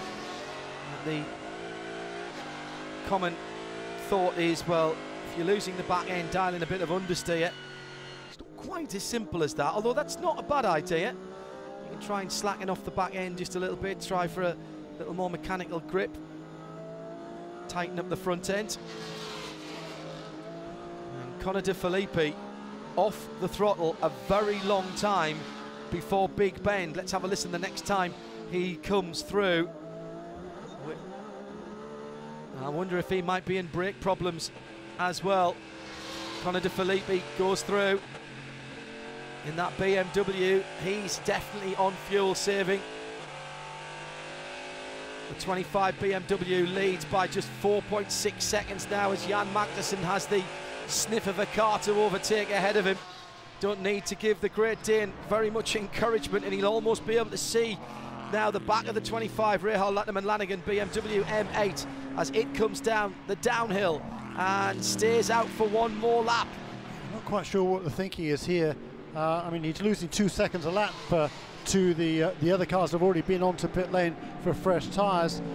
I guess he's hoping for a caution to get back on, to get back into contention perhaps, but Adam, is there any movement at all on the RLL pit box for the 25?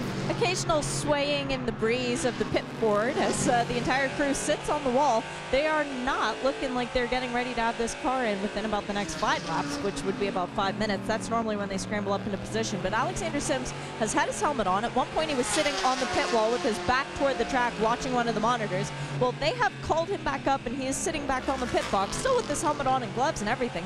But I think they're trying to reach for a caution. Well, that car has not been the faster of the two BMWs this weekend. The 24 car's had a bit of pace as it comes across the line here. It's going to lose the lead down to the inside. There goes Magnussen into Big Bend, and that's all she wrote. No fight from Conor De Filippi, no point. I think they're on a completely different strategy and struggling for grip out of Big Bend now. The BMW M8 GTLM and Corvette number 3. Next time around, we'll have the red number 1 on the side. Second place in the championship leads the race. It does, and into, third position at the moment, number 912 of Earl Bamber is just at the fastest lap of the race. Wow. At a 51.129. The record, by the way, stands last year to Antonio Garcia at a 50.7, so we're still a fair way away from that. That's interesting, isn't it, considering how quickly everybody went this morning in qualifying. Yeah, qualifying depth. 3 cars in the 49-second bracket, which I never thought I'd see somebody break 50 seconds around here in a GT car. Hawksworth last time around a 54.4, and Madison Snow is now within 2.5 seconds, took 1.1 seconds out of the Lexus last time around in GT Daytona. And the Lexus again struggling. This has been their Achilles heel. They got over it and managed to get the result at Mid-Ohio. And number 63 car, by the way, Gunnar Jeanette has found a way past Christina Nielsen. So the car that was running away with GTD not so long ago in the first stint with Patrick Long on the wheels, now fallen to 4th position. Andy Lally is next up, and he's about 4 seconds behind in 5th place. Yes, when did Christina get in the car? Lap 53. Yeah, she completed 52 laps. Right. Okay, so that's about 50 minutes ago. Sorry, that's Pat did about 50 minutes, so need to keep an eye on that, because I have a suspicion that Pat will be back in as soon as he can be. 1 full course caution so far, effectively at the end of the first racing lap, or part way around lap 2, coming together between Bill Oberlin and Lawson Aschenbach. Bill in the BMW assessed the assessed a penalty for that as a drive-through, but that car hasn't come back yet. Lawson Aschenbach's car also out in the paddock at the moment and not looking to come back anytime soon, if at all. So incident responsibility going to the 96 Turner BMW, as Brian Sellers' teammate Madison Snow can now see his quarry, being Jack Hawksworth. Between them, the leader of the race, Jan Magnussen. Yeah, who's just set that car's fastest lap of the race at 51.300 last time. And Nick Tandy, by the way, just reset fastest lap in the number 911 Porsche. He's running back in the 8th position, is Nick, but he's got the fastest car on the track, as we saw last year with the Porsches that pretty much ran away with the race, or finished 1st and 2nd. Magnussen puts his best lap of the race in at the head of the field. Again, 51.1, 50.993. What appropriate number, 993 being an air-cooled Porsche for Earl Bamber in the 912. As here comes the battle for the GTD lead, and it's very nearly Cyber. Oh, problem for the bonnet on the 911. It's the front cover is about to fall off that car, and Nick Tandy could be in strife here. Tandy in the number 911, very quick, but the right-hand side of the front cover, I won't call it the bonnet because there's no engine under there, but you know what I mean, has come loose as the lead in GT Daytona is now about 5 car lengths. And Lexus are on the wall. Shea Adam, they're coming down. Do you think it's got to be Hawksworth coming in, hasn't it? Yes, it's definitely, they're up on the wall for the number 15 as they have tires ready to go, and they will be refueling the car. I don't see Mario from where I am right now, though, so I don't see that bright yellow, green, and blue helmet. I'm a little bit further down the pit lane, little bit, waiting for that number 911. They've got a big tape piece, the 100-mile-an-hour sticky tape. They're not going to put a new bonnet on the car. They're going to just try and tape it down and hope that it sticks, literally. Well, there's nothing under there that they need to get to in this race. If they're replenishing fluids there in this shorter race, they're in bigger trouble than not being able to get that cover back on. Through the uphill at turn 5, here comes Brian Sellers, pulls out the driver's right, then goes to the left as Hawksworth blocks for a moment. He's desperately trying to stay ahead before he comes into the pit lane. Under an hour and 25 minutes to go to the downhill, right-handed corner. Hawksworth pulls off to the right. He even struggled there to get the car to bite to come into the pit lane. And Hawksworth from the lead for his second stop of the race. Shea Adam with his Continental Tire pit lane report. Tandy stays out, just wanted to mention that. As Hawksworth is in, they are doing the left side, the left front and the right rear. They do staggered stops on the Lexus. While the fueling is going on, they should have the tire change done well in advance of the fuel, because remember, it is one of the bigger fuel tanks in the field. A little bit of a struggle to get the right front off, and the mechanic manages to get a good grip and pull that Continental off.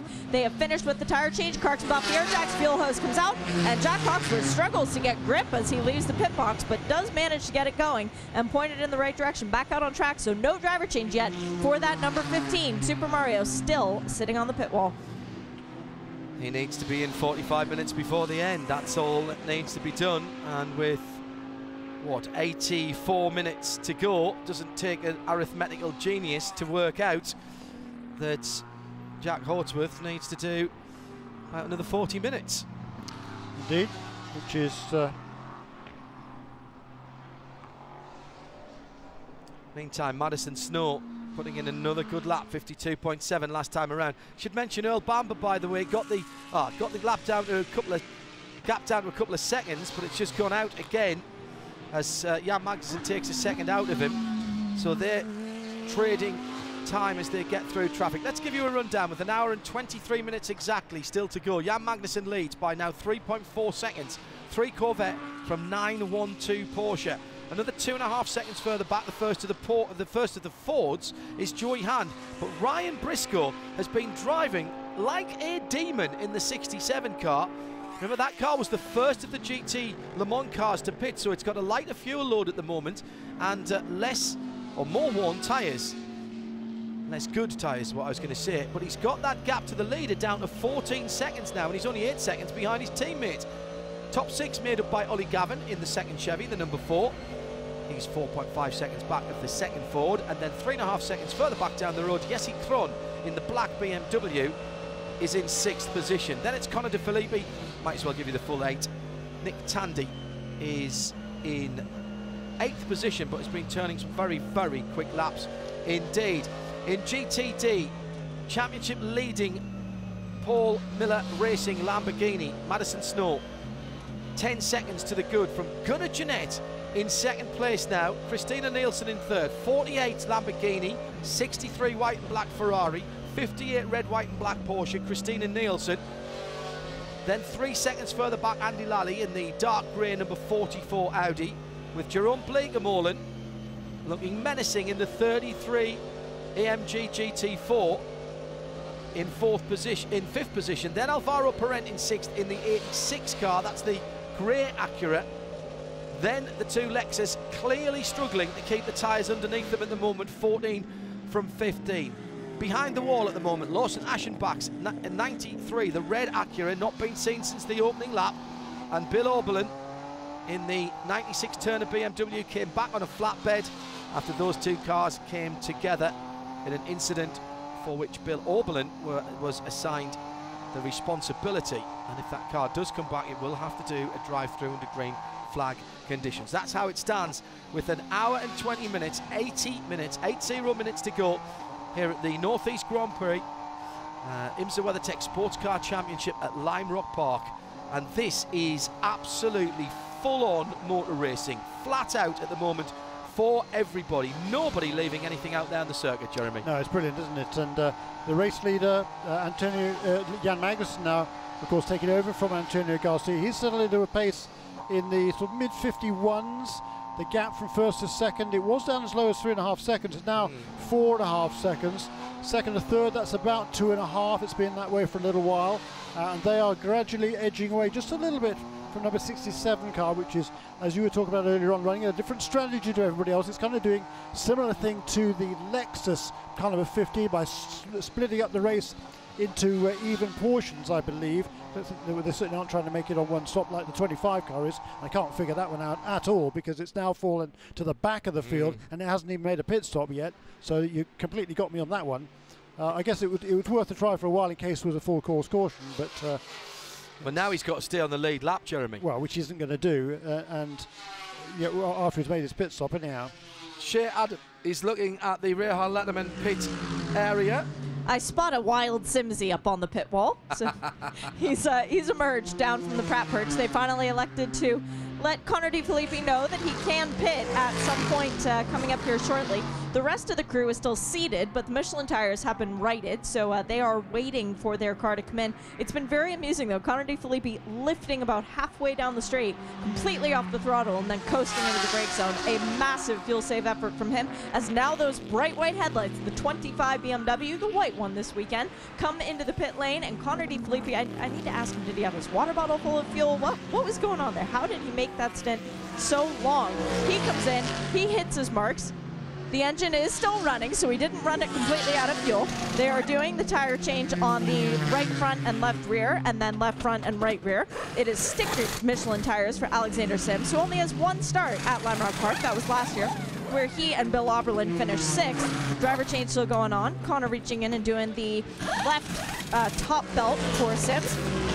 Car comes off the air jacks rather violently. It fires back up. They're still waiting on the fuel, though. It is a lot of fuel that goes into this BMW, the second biggest tank in the class. It might be the biggest, though, actually.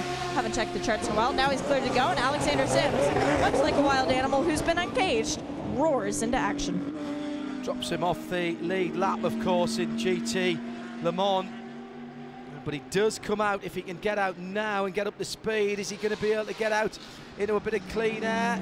Comes out right in front of the WeatherTech Ferrari and then locks up as he goes into Big Bend, trying to stay ahead, which he does. This is really important for Sims here.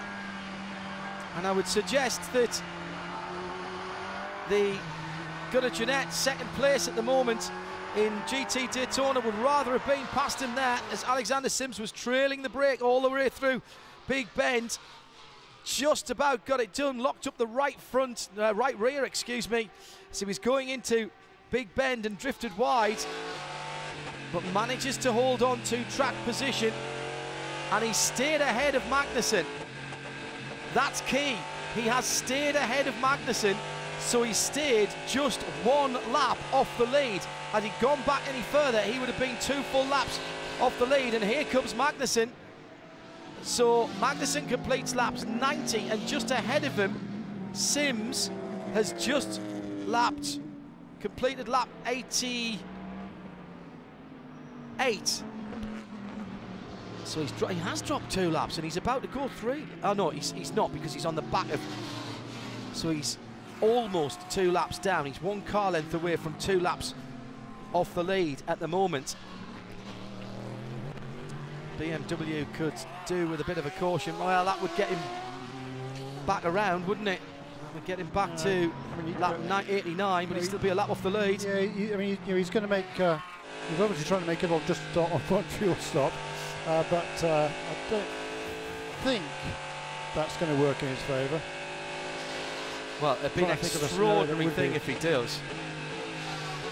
So, but even if he can, Jeremy, I mean, he's lost that much time. He's virtually 2 minutes down at the moment in terms of lap. He's, you know, in time rather, and he's going to half that by saving a pit stop, but that's all. And it's the time that he's lost driving slower that's hurt him. Yeah, just hearing, by the way, as we mentioned, Sergio Marchionne stepping away from the head of FCA, replaced by Mike Manley, global head of Jeep, a Brit. Thanks to Bubba Clark for passing that on to me earlier on. We wish Sergio Marchionne, as I said, all the best. A great supporter of motorsport and the Alfa brand in particular. Health concerns there. So our best wishes to Mr. Marchionne. And good luck to Mike Manley, promoted to head of group.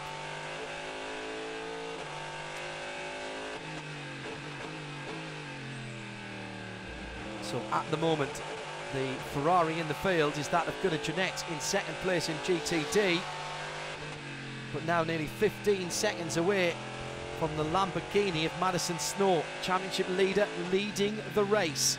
Still plenty to go here, at least one more pit stop for everybody, 2 for some.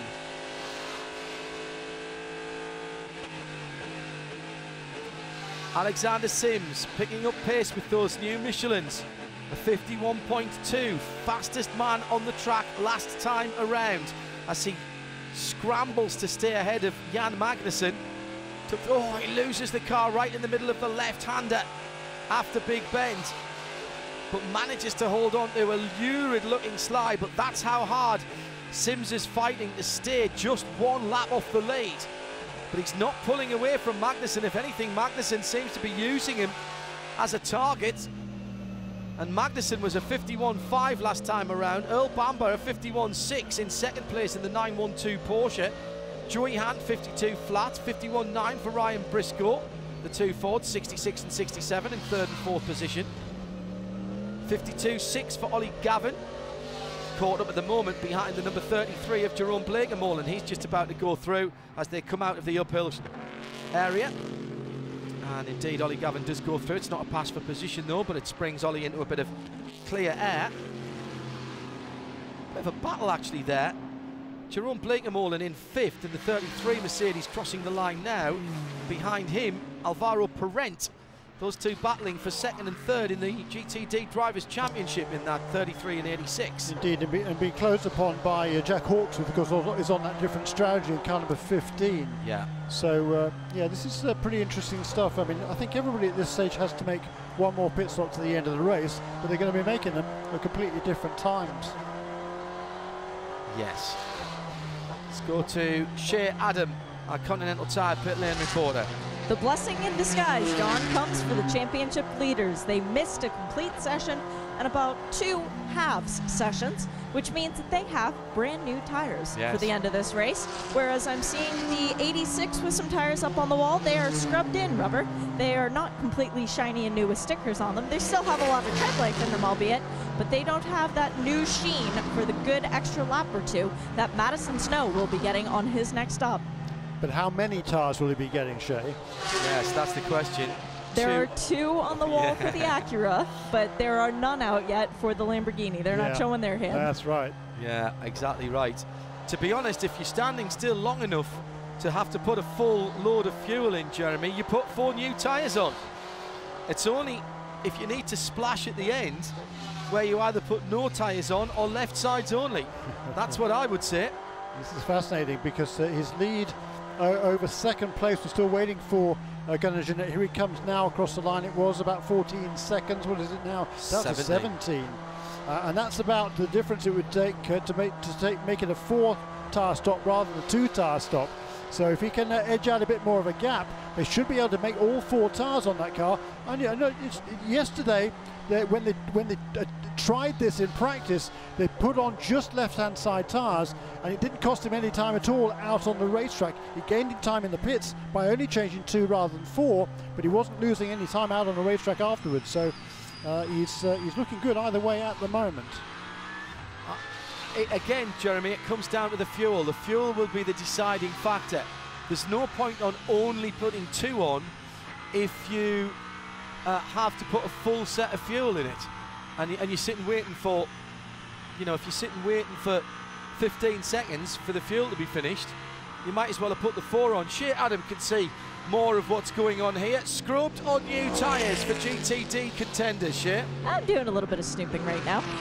Good for you. Yeah, well, you know, I get bored. The 33, just kidding, AMG Mercedes, they have 4 scrubbed Continentals sitting gently up against the wall, as does the 63 Scuderia, of course, Ferrari. They also have 4 scrubbed Continentals, lightly, very, very gently worn in. Our pole sitter has 4 brand new Continental tires, though, still with the stickers on them. So when Pat Long gets back into that 58 Porsche, he gets a brand new car underneath him, and that's going to be entertaining. Lexus does not have their tires set out yet, but I see new tires sitting back there, so they've got those to play with as well. Shea Adam with that Continental tire pit lane update. All of a sudden, in lapping Brian Sellers, Jan Magnussen cost himself better part of a couple of seconds. All of a sudden, between first and second position, there's only just over 1 second. Well, only 4 seconds between the top 3 now, Jeremy. He's been around about 2.5 seconds behind pretty much throughout this stint. So the number 9, 12, and 66 in second and third places are well, all 3 leaders running very similar lap times, to be perfectly honest. But just that traffic on that last lap cost Magnussen much of his advantage. Ollie Gavin down to 2.2 seconds behind Ryan Briscoe, who was held up in traffic last time around. Of course, Ollie will have to negotiate that traffic when he comes to it as well. You're listening to IMSA Radio. IMSA Radio and IMSA TV together, live from Lime Rock Park. Jeremy Shaw and John Hindhaugh in the IMSA Broadcast Centre. Lovely to have your company. It's been overcast but dry all the way through this race. Just a light overcast. Beautiful weather. High 60s to early 70s centigrade, 21, 22 degrees Celsius, and just rising gently.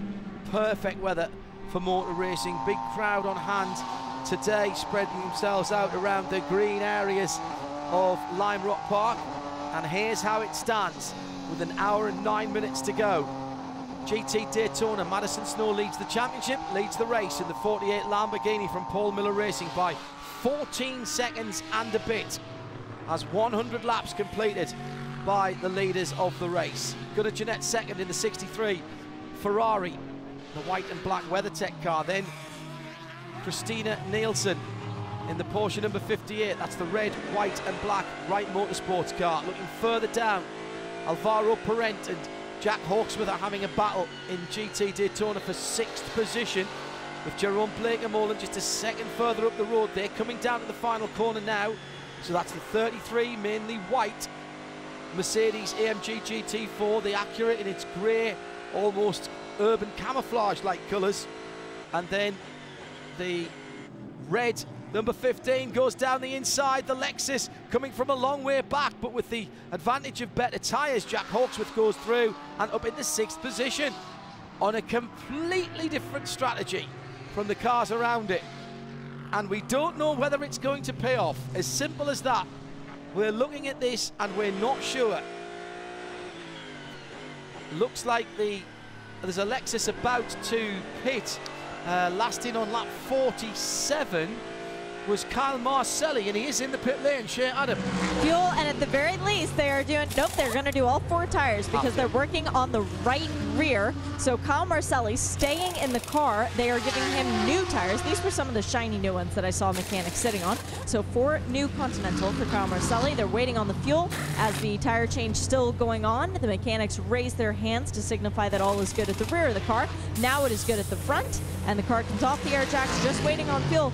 Last time that this happened, it triggered a slew of GTD pit stops in response. I'm not sure that we're going to see the same thing because there's a lot more calm faces on the pit lane than there were last time. But interestingly, we have 86 mechanics up on the wall, so that Acura will be coming in, as well as people up on the wall for the 4 Corvettes. So our first GTLM car to come in for the final stop, I think, will be Oliver Gavin.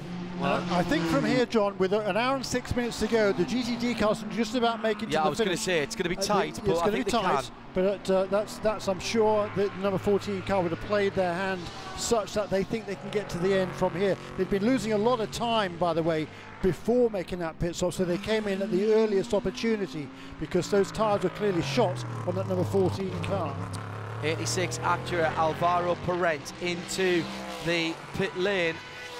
The other car, by the way, that came, or the two cars that came in on lap 47, which is when that Acura came in, was Gunnar Jeanette in the 63 Ferrari and Andy Lally in the 44 Audi. Let's get to Shea Adam for a Continental Tire pit lane update from Acura. I only saw the 2 tires up on the wall, but they do have 4 Continentals that are going on this car, so lightly scrubbed rubber. Doesn't have the stickers with a nice sheen on it, but it's still practically a brand new car. When they pulled off the left rear tire, they again checked the wheel well to make sure that everything was entirely copacetic, and it was. Car comes off the air jacks now. The fuel just still going in. Now it's done. Wow, perfect time by the MSR guys. Fuel nozzle came out, and Alvaro Parent left the pit lane. Al Parent then back into the race in the 86. How far do you go now before making your last pit stop? The advantage here, of course, in staying out is you get not only track position, but you'll probably get at least a lap on your competition.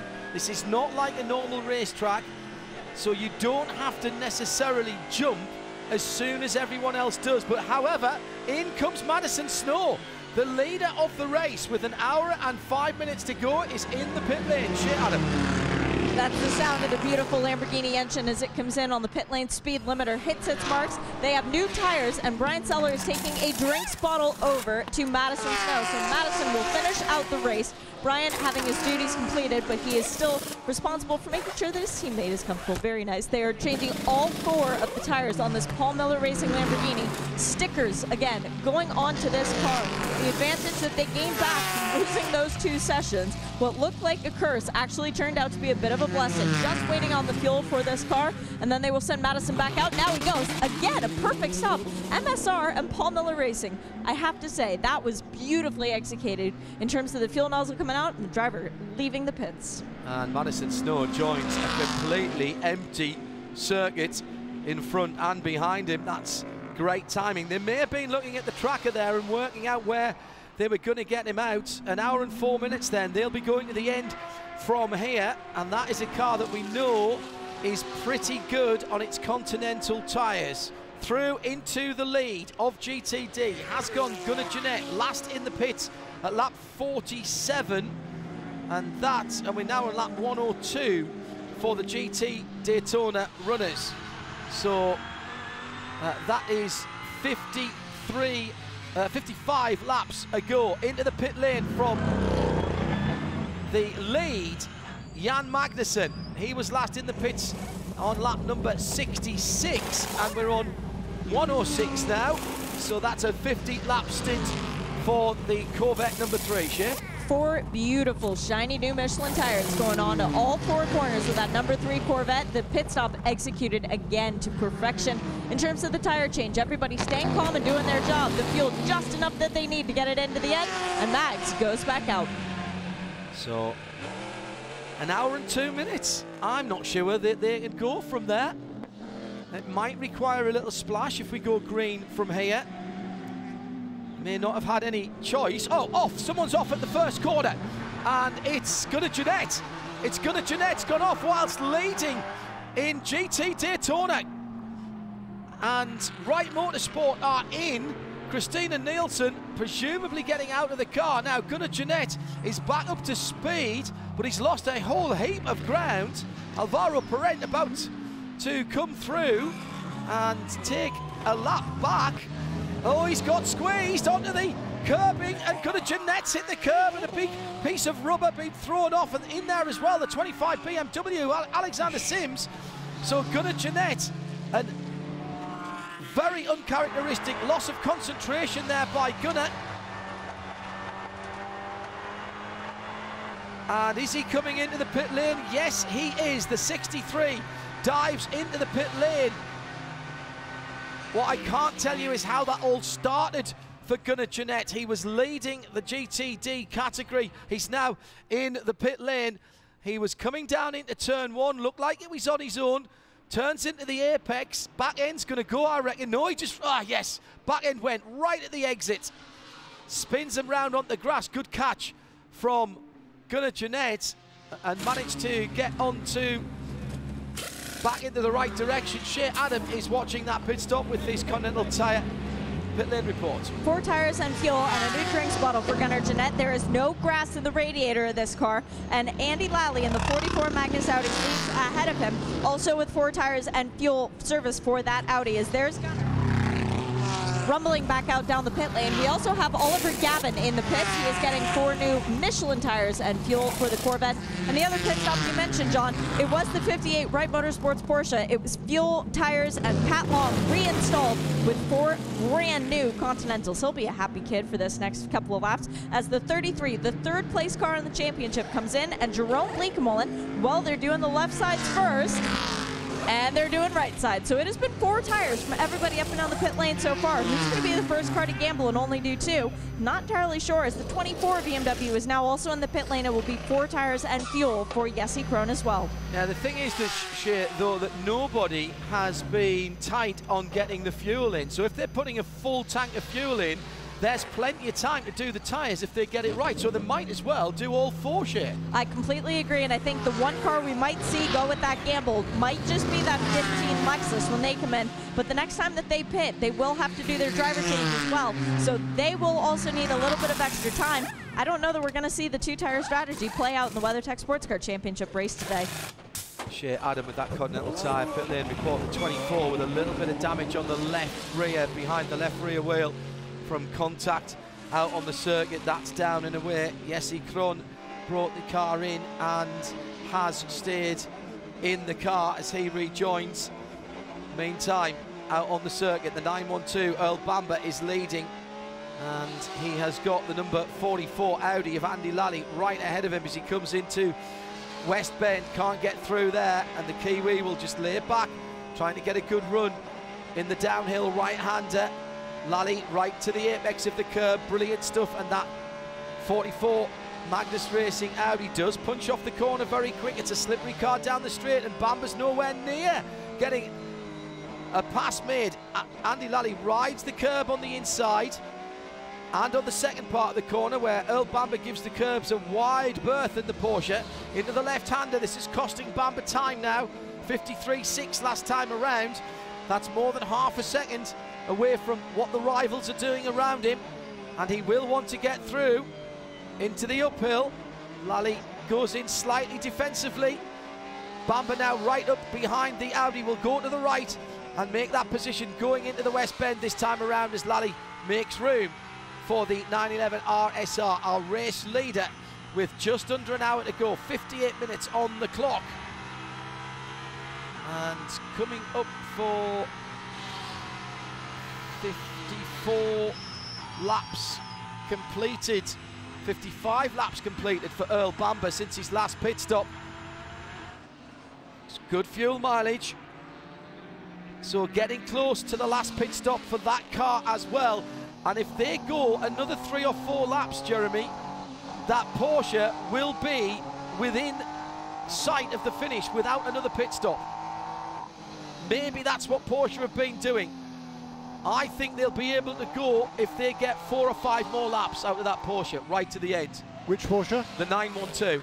Oh, they can all make a pit stop now and get to the end. I think even the guys who stopped with just over an hour to go in GTLM. I reckon, yes, I think so. I think they know what they. I'm sure Right. that would have been. I think so. What was the first stop? 2 pit stops an hour. Yeah, it should be just 2 pit stops for the race. So I reckon they can get to the end from here. Ryan Briscoe. And I think the number 3 car would have come in. Again, it's his earliest opportunity, both of the Corvettes. Well, Jan Magnussen's just put in a 51.1. That was that car's fastest lap of the race. He came in with an hour and 3, left with an hour and 3 minutes, nearly an hour and 4 minutes still to go. Ryan Briscoe stayed in the 67. Shea Adam can tell us what the pit strategy was for Chip Ganassi Racing. 4 sticker tires, a lot of fuel, and I'm pretty sure I saw Briscoe chuck out 2 fluffy pink things. So he doesn't need Richard Westbrook slippers. And we finally have Super Mario up on the wall. So the 15 Lexus will be pitting very, very soon. And it will be Mario getting in and Jack finally getting out. And they've got 4 tires on the wall. Jack Hawksworth been in that car since the start. 2 hours and 40 we had on the clock at the start. We've now got 56 minutes remaining. Off has gone the leader. Earl Bamber's gone off just before the right-hander onto No Name Straight. Understeered off there on his own.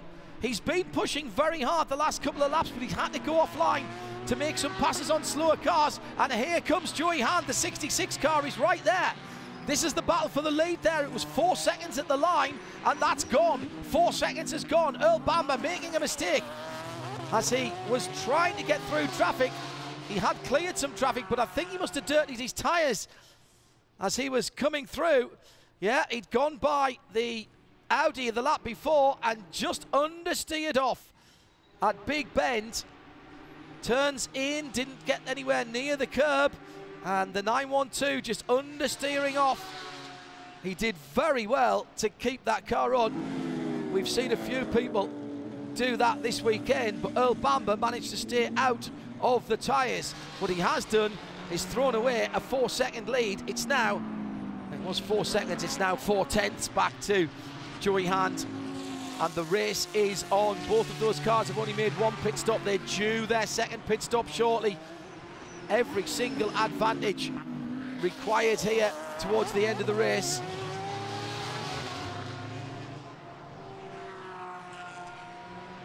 And once again, Earl Bamber has to go by Andy Lally in the 44 Audi in 4th position. All the fours for Andy Lally through the diving turn, and Earl Bamber will be saying, oh, I've been here before, this car's quick down the straight. Got to get a really good... Ford into the pits. Ford into the pits, the 66. Joey Hand has hit the pit lane with 54 minutes to go, having done a 65 lap stint. Check that, 55 lap stint. Shea Adam. Left side tires going on first. The fuel nozzle is in. They have right side tires up on the wall, but they are changing the left first.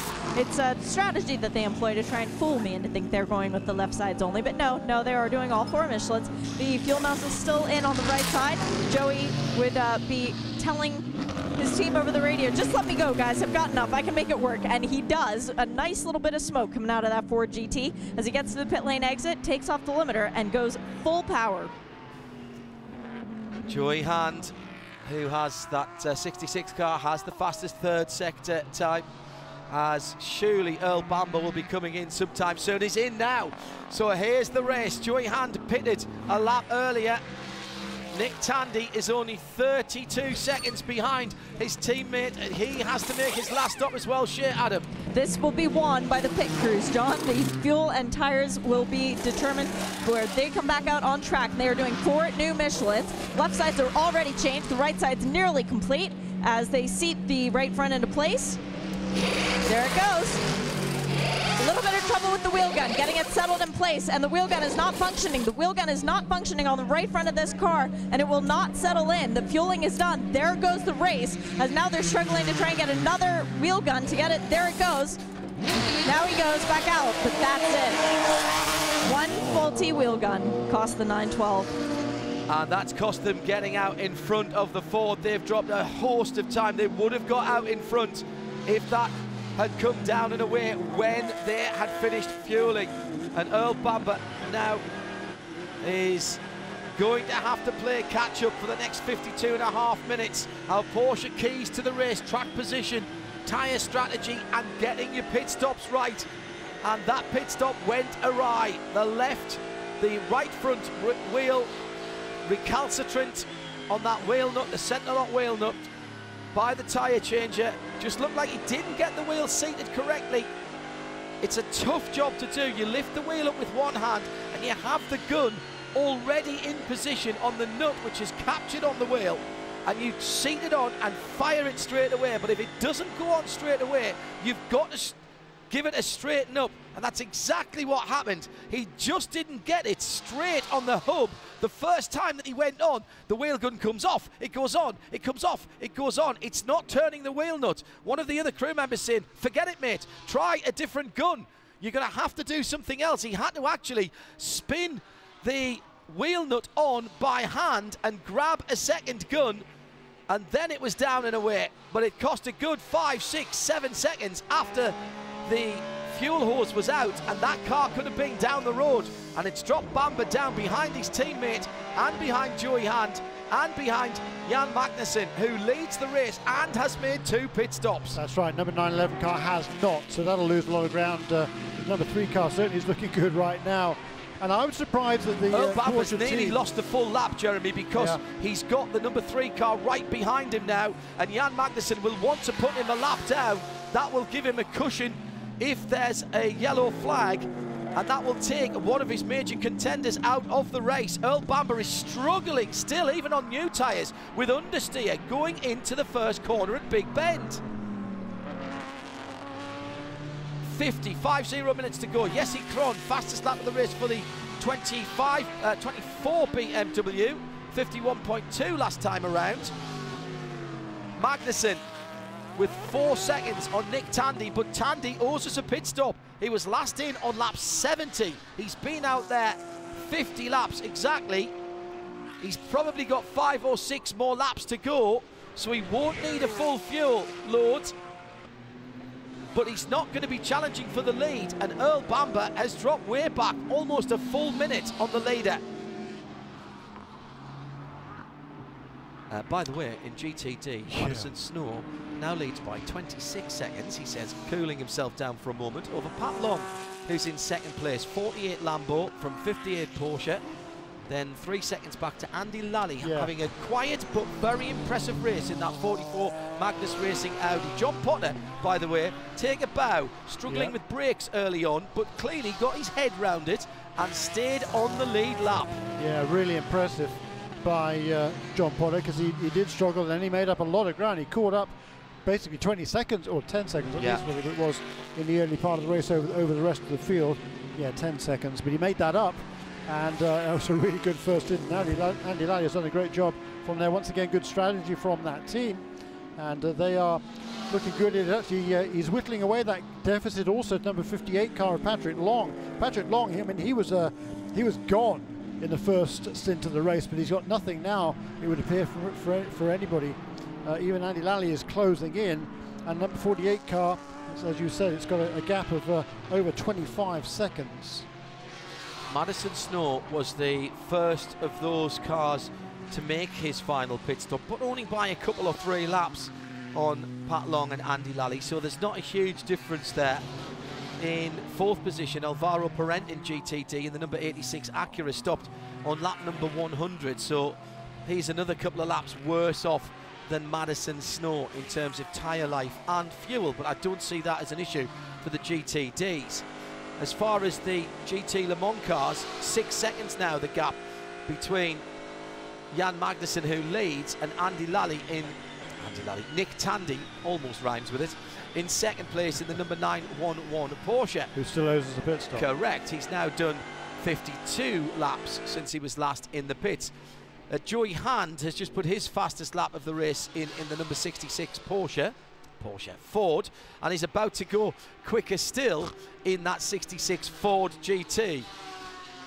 He's 5.2 seconds behind second place at the moment, but crucially he's got a good gap now on the 4th place car of Earl Bamber, and Earl Bamber will be seething, having lost time in the pit lane. Earl not hanging about himself, but having lost quite a lot of time. He's just gone by, so we'll see what the time gap is. He stayed ahead of Jan Magnussen as they went through. Yeah, he's got 18.5 seconds between himself and Joey Hand. That will become 2nd and 3rd between those two when Nick Tandy eventually pits. But Jan Magnussen has a stranglehold on this in the number 3 Chevy Corvette. Came into the championship with Tonio Garcia, came into this race 2nd in the championship with Tonio Garcia. And it looks like they are going to be challenging the championship leaders by the time they leave Lime Rock Park. 47 minutes to go, that's how it stands. As we're just after 5 o'clock in the evening, we should be finishing around 10 minutes before 6 o'clock curfew here. That seems to be working perfectly well in terms of the timings here. Well done to IMSA. A very tightly run schedule this weekend, not a lot of time for breath for anybody, teams and the marshals in particular. Our thanks and appreciation to all the volunteer flaggers, marshals, track services and officials who are here this weekend, who have worked extremely hard indeed. Just the 2 championships, but my goodness, we've packed a lot of track time in to these 2 days. Remember, we can't even fire engines up before 10 o'clock in the morning on a weekday. 9 o'clock on a Saturday, so that has affected the scheduling. Meantime, second place is about to go the way of a Ford. Through goes Joey Hand into turn number 1, big bend, and Nick Tandy now is losing time. Needs to get that car into the pit lane. Can't see why they're holding out now. They can certainly get to the end from here. 45 minutes to go, and he's losing time. Needs a new set of Michelins pretty badly. He's dropping back. He's dropped back 10, 12 cars lengths from the Ford in a part of the circuit where the Porsche is traditionally very good. My goodness, Tandy's nailing that middle curb. Actually straddling it, putting his left-hand Michelins on the backside of that curb. Magnussen already coming down to turn number 1. Spot on 45 minutes to go, Jeremy. Yep, absolutely right, and a very commanding lead now for both the GTLM and GT Daytona. 122 laps completed by Madison Snow in the number 48. A Lamborghini was still with. There goes Patrick Long in second place. Now the gap between those two, 24.4 seconds, so it's come down fractionally, but nothing meaningful. Meanwhile, the gap from second to third from Patrick Long to Andy Lally, that's kind of stabilized now at around about 2.7 seconds. It's been that way for about the last half a dozen laps. So Andy Lally, though, it's been a really, really good run to get up into third place. Alvaro Parent, well, he's got his mirrors full because Mario Farnbacher in the Lexus once passed. There's been a coming together between the number 24 BMW and what has he hit? Well, the 912 hit the back of the 44, but that was definitely a BMW coming into the pit lane, wasn't it? That was Jesse Krohn coming in. Yes, it was. And the damage is on the left-hand side of the bonnet of that immaculate Mission Impossible Fallout supported car. Shea Adam is down there. We have the BMW and the number 911 Porsche coming in for their last stop. They do not have any wheel gun issues, and Nick Tandy clear to lead with new Michelins and a lot of fuel, enough to get to the end of the race. And there goes the BMW as well. They put a bit of tape on the bonnet of that car, John, so the BMW, the black one, now has a little bit of white on it too. Yeah, clearly didn't have the black tape ready for that. So the 24 BMW with the bonnet damage to the left, and it's just popped up under wind, with the wind pushing it up, the aerodynamic effect. It's just popped the rear of that bonnet by the windscreen as it was going into the braking area at the end of the Sam Posey Straight. So that was a very odd one. Must have been maybe some accident damage to that car earlier on in the race. It's now fallen another lap further back and has just had the number 66 second place car of Joey Hand go by. He's trying to stay with it. So a good run from the 24 car, rather spoiled by that. It has been the faster of the two BMWs this weekend. Big slide coming out of the final corner as well, as Jesse Krohn's really leaning on it. Magnussen by 9 seconds over Hand, and that's why Hand wanted to get past that BMW to see if he's got anything for Jan Magnussen. 0.4 of a second in the favour of Jan Magnussen last time around, but there was a bit of lappery. Jan Magnussen now also riding the curbs in the middle of the uphill chicane and dropping the left-hand side Michelin's over to the back, the left-hand side of that raised red curb. Two wheels on the inside of that, trusting that he's got enough ride height not to rip the sump guard out of the car, or the bottom of the engine. Clearly they've measured that very carefully. Meantime, at the head of GT Daytona, Madison Snow has an extensive lead over Pat Long, but Pat Long's got Andy Lally with a slightly damaged rear end now on that Magnus number 44, black and dark grey and green number 44 Magnus Audi. Just trying to chase him down. It's a couple of seconds last time around. Looks like it's about the same now. Patrick Long 25 seconds away from the Lamborghini that leads GTD.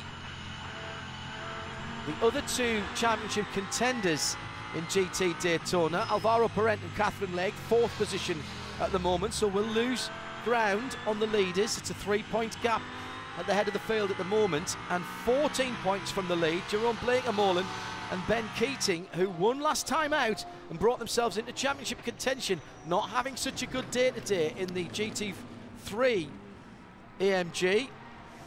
No, and I'm not quite sure why, to be honest, because BMW back in the pits, by the way. The Jesse Krohn car, the bonnet hasn't stayed down on that car.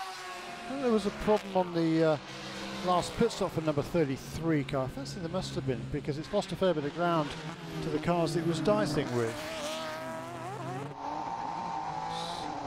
That was the second, wasn't that second and third pretty much nose to tail passes there in GTD, with 127 laps completed by the leaders in GTD.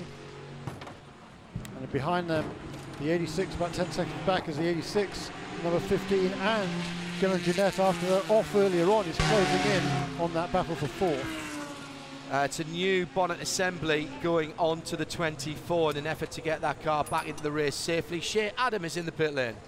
Dirk Mueller, your teammate Joey Hand, just under 10 seconds behind the Corvette. Do you think he can catch up to it if it stays green flag? Well, you know what? It's still a long race, and the car is awesome.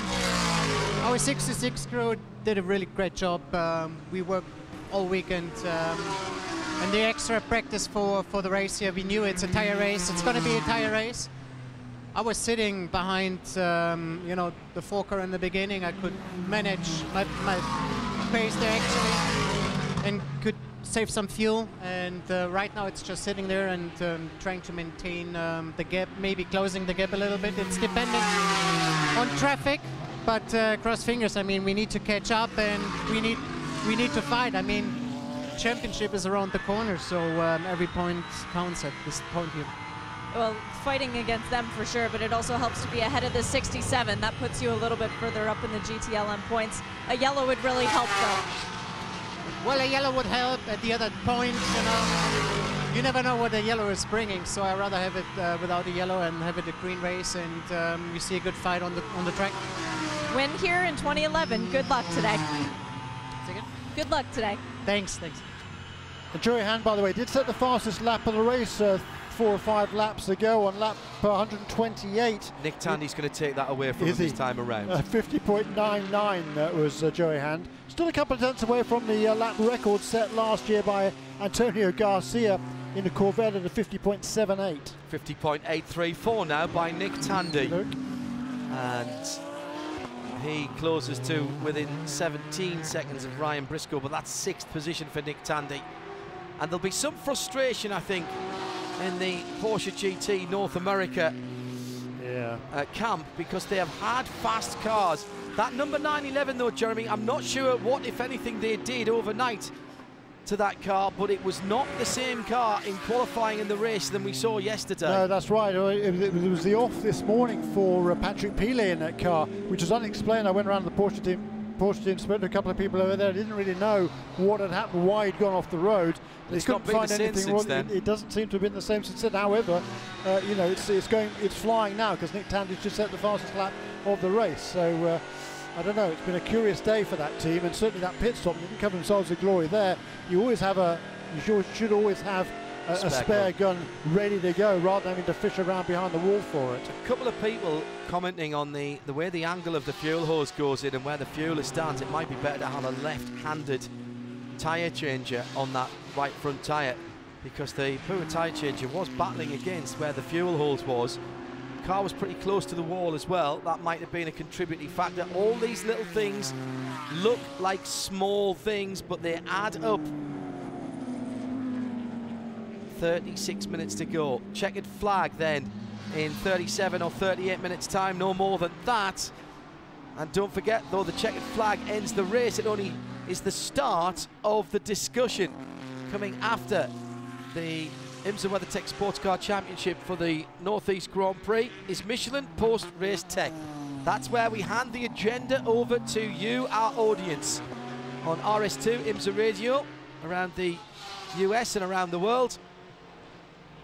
Let's get your questions, comments, points arising, or just observations in @Michelin hashtag Michelin PRT at IMSA Radio on Twitter, please, as quick as you can for that. The observation right now, by the way, is that number 66 continues to fly. Oh, yeah.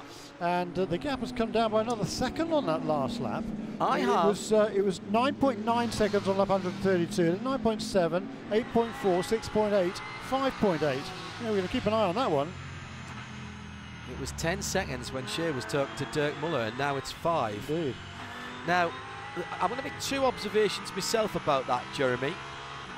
I thought it sounded to me as though the Ford guys were a little more confident about where their tyres might be at the end of the race as opposed to the Corvette. They've got tyres that are 10 laps newer anyway, the 66 to the 3, and that also means if there's any question on fuel, it will only be on the 3 car. And I still think that at nearly an hour and 4 minutes, when Jan Magnussen pulled out, that they might not be on the fumes, but they are going to be struggling a wee bit. Also struggling at the moment, number 58 in 3rd place, Pat Long, is struggling with the back end of the Porsche. The Wright Motorsport car has been brilliant all this weekend, but Pat's been struggling on this last set of tyres, and at the moment he's struggling for rear grip on turn-in and on throttle application. And Andy Lally is basically looking at the back as what he will see as a wounded animal at the moment. Big Bend is the place where Pat is particularly having problem at also getting out of the downhill as well. Gets it turned in nicely there. Well, Pat modifying his line there. That's the mark of a great racing driver. But just struggling a wee bit to get the car slowed down and turned into the Big Bend. See, that was a problem that Earl Bamber was having earlier on as well. In GTD, Madison Snow by 26 seconds from Pat Long and Andy Lally battling for 2nd place on the podium. Another 11 seconds further back is Alvaro Parent in the 86 Acura. Then it's Farnbacher, right up the tailpipes there. That is a battle for championship position as well there, between Parent and Farnbacher, 86 and 15, Acura and Lexus. And Gunnar Jeanette's right there as well, making it a trio of cars battling for 4th, 5th and 6th in GTD, that is. Right, number 33 car trying to stay ahead of the 48 car so he doesn't go a lap down in case there is a full course caution.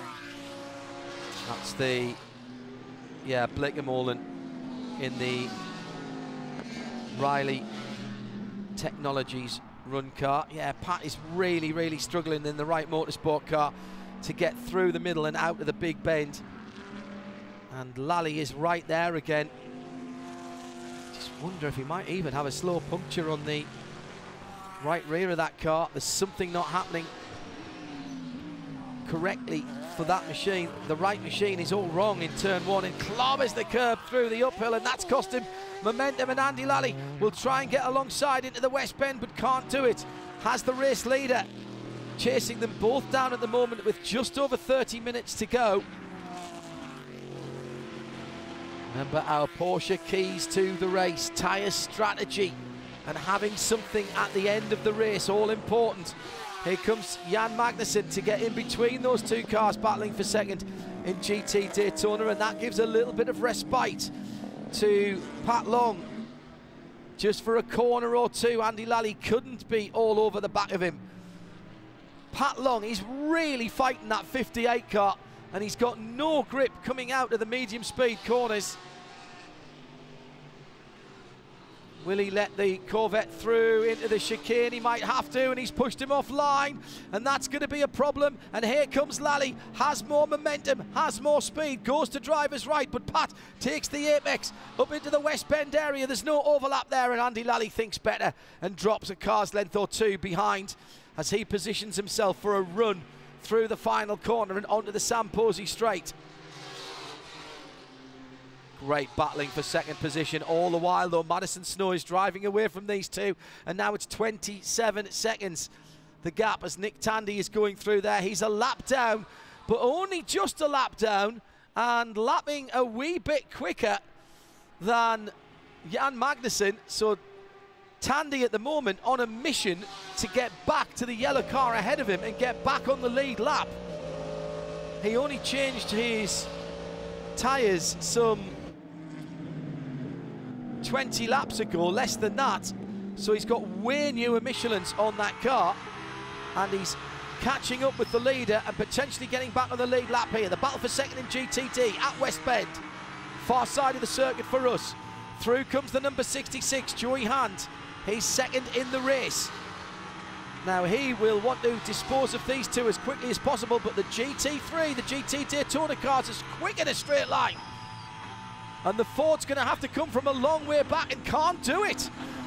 But Pat Long goes wide, and here comes Andy Lally down the inside, takes the Ford back and goes side by side.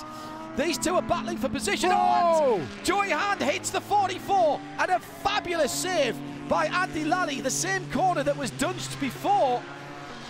And I'm sure Joey Hand is somewhat disappointed, but he is in the battle for second place here in GTD. And Andy Lally's trying to make the pass. Big sideways moment. I'm sure that the race control guys will be looking at that. It didn't result in an accident, but there was avoidable contact there.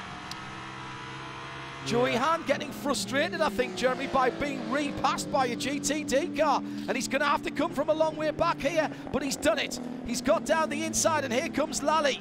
Can he squeeze through the gap that the Ford has made? Not quite. And now Pat Long's going to have to stand Lally up in the left-hander, which he does. That's smart, but it's getting out of the next right-hander on the no-name straight that the 58 car's been struggling with. We talked about it earlier on, Don, right at the beginning, John, didn't we? The fact that the mid-cornering speeds of the GTD cars is pretty much the same as the GTLM cars. That was a perfect example of it right there. Well, Lally was quicker, wasn't he? Exactly, Andy Lally reckoned he was quicker and made the pass, but it was pretty tight down there. But all of a sudden, that gap that had come down from 10 seconds to 3 is now out to well, over 7 last time. And here comes Andy Lally now across the line. The gap is 8 seconds once again. So, you know, number 3 car, the race leader, had a little bit of difficulty getting past that group, and now Joey Hand has had the same. He's lost that ground he had made up. Well, Andy Lally was back past the Ford, and the Ford just nails the back of the Audi. In some ways, fortunate enough for Andy Lally that the left-hand rear corner was knocked off early on by a BMW. So it actually was just up against the tyre, but you'd worry about any damage that was done there. Fabulous save. Fast hands Lally works again, because he caught that without really losing too much ground. Yeah, that's right, because the number 66 car, Joey Andy, tried to go around the outside of the Porsche, and that line was kind of blocked off, wasn't it? So Andy said, okay, fine, I'll get back on the inside. And yeah, it was, Andy was, he's trying to get past Patrick Long, so he's going to do everything he can to do that. This is second place. Absolutely right. They finished 3rd last week, last time out, and that was a late race charge as well, Jeremy. It was. So again, what we're seeing here from our Porsche, right there. Look at this. He's having a go this time through Big Bend, and I don't think Pat's going to be able to hold on to it. No, he can't. He's gone around the outside of the left-hander. I'm impressed. That's very impressed. He's used the banking there. Pat Long just dropped the left hand Conti's off the racing circuit for a moment, and that additional loss of grip and forward drive was all that Lally needed. But that was a very aggressive but impressive move from Lally. He's been setting that up for a few laps. Pat Long then, 3rd position. Our Porsche keys to the race was tyre strategy and who had the grip at the end of the race. We've still got 27 minutes left of this race. The mid-engined Audi and the mid-engined Lambo are at the front. The tyre debris offline is huge now, and trying to give any room to anybody, you are going to get clag on your tyres. You are, and that's another thing we talked about, the fact that there is going to be rubber build-up, particularly at the chicane, but also on that infield section as well, kind of the S's after Big Bend. Number 33 car, by the way, he still doesn't want to lose that lap, does he? Jerome Blakemole, he's at the tail end of the lead lap, in the 7th position. He's pushing very, very hard and maintaining his position ahead of the number 48 car on the road. Mentioned Nick Tandy as well. He must be very close now to Jan Magnussen because he's been taking half a second and more out of the leader every lap, and he's trying to get his lap back in 6th position in GTLM, so I'll need to see them the next time that they go through. There was Earl Bamber going past me. Now there is the number 4, Ollie Gavin, rumbling past me. Meantime, the battles go on in GT Daytona. Gunnar Jeanette is with Mario Farnbacher, and just ahead Alvaro Parent, and just ahead Pat Long, who is struggling. I think Pat Long might have to pit. I don't think he's going to get to the end on those tyres. Whatever they did with the pressures or whatever, I don't think Pat is going to have anything to fight with. Parent is only 3.5 seconds behind him and taking chunks of time out of him. Farnbacher and Gunnar Jeanette right there as well. The 63 Ferrari, having recovered after going off the track while leading, he's now sitting in 6th position, and with 5th and 4th just ahead of him. I'm sure I want to remind you of this, John. Still 25 minutes to go. No, exactly. That's why I said I don't think Pat is going to get to the end in any kind of shape. And, you know, and Joey Hand, I mean, he's charging along again. We talked about the fact the gap came down to 3 seconds, went out to 8. It's now under 6 again. So it's that gap is ebbing and flowing as they work their way through the slower cars. Fabulous stuff. This is what multi-class racing, as you would say, is all about. Agreed. It might only be 2 classes this weekend, yeah, but it's working very well. And Nick Tandy is within 4 car lengths of getting his lap back from Jan Magnussen. They've just gone past us. Now this is not, it doesn't matter anything for the race. Joey Hand's 5 seconds behind Jan Magnussen. Nick Tandy's about half a second behind him. And the significant part will be, will Magnussen fight him as he goes through towards the uphill right now? Tandy's right with him. So that's the number 3 Chevy Corvette and the number 911 of Nick Tandy. He's the first car off the lead lap. And he's right with the leader now. And he's been taking time out of Magnussen. 51.1 last time for Magnussen in relatively clean air. Let's keep an eye on them the next time they come through. Yeah, they're still together, and there's traffic ahead of them now.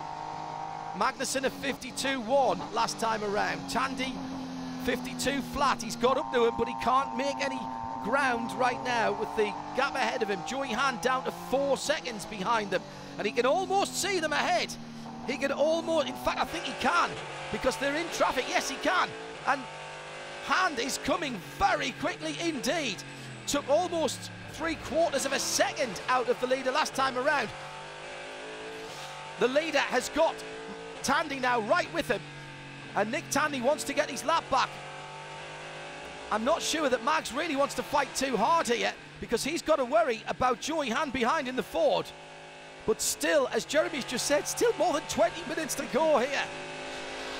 I've picked way too early. There goes the leader again. Mags down the inside into the first corner as he goes past the number 14 of Kyle Marcelli.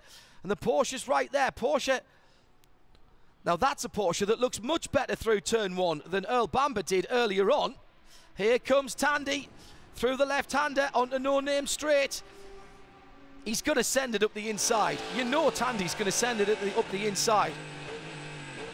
Here he comes, he's showing it into the uphill. He showed the nose there. He's seen the Magnussen. Come on, Jan, I'm getting me lap back here. You're not doing any of us any favours here, and either you're going to let me go or I'm going to force the issue. They go past Madison Snow, the leader of GTD.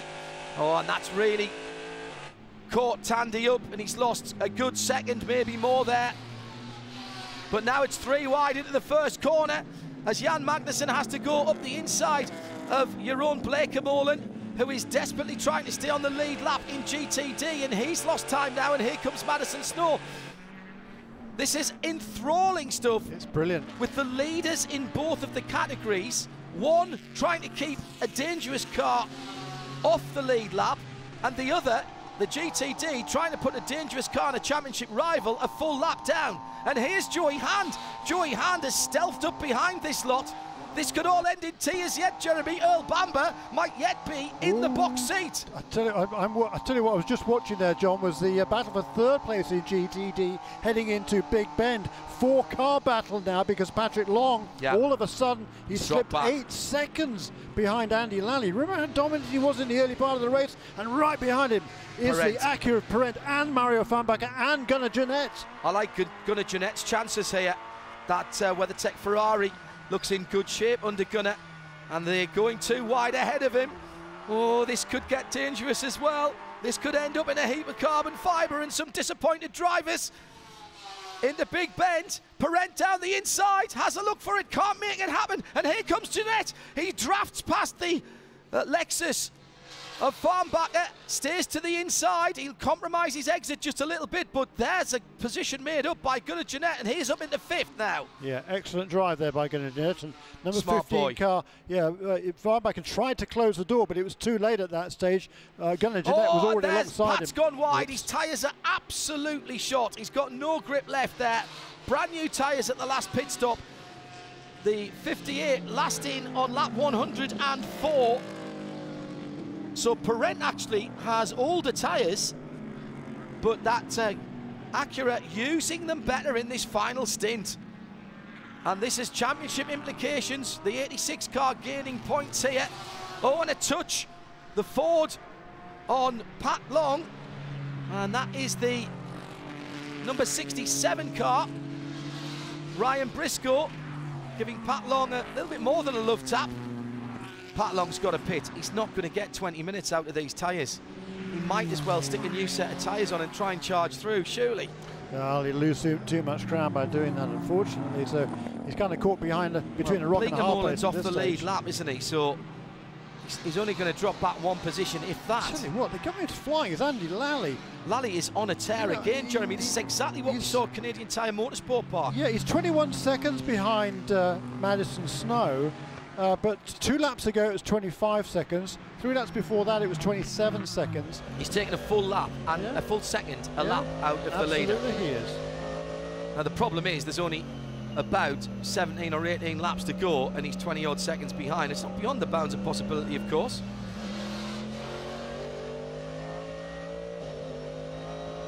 Now meantime, in the battle at the front of GTD and in the championship in the GTD drivers, Madison Snow is now right up underneath the rear aerofoil of Jerome Bleekemolen, who I also think is struggling for grip in the number 33 Riley AMG Mercedes, and is about to put a lap on him.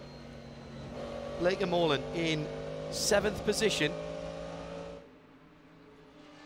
Question will be, how hard does Madison want to try to put that lap on one of his championship contenders? At the moment, he's got more than a 20-second gap. Joey Hand, by the way, has closed up to within 1.6 seconds of Jan Magnussen. And there's Jan Magnussen. Where's Nick Tandy? Tandy's gone through. Tandy has unlapped himself, Jeremy. And now is only 10 seconds behind Ryan Briscoe. That would explain. And taking a second a lap out of Briscoe now.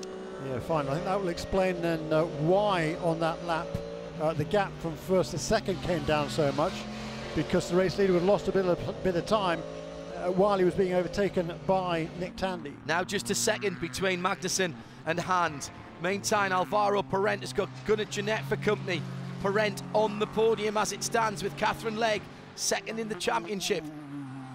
Gunnar Jeanette, it's been a while since the WeatherTech car's been on the podium.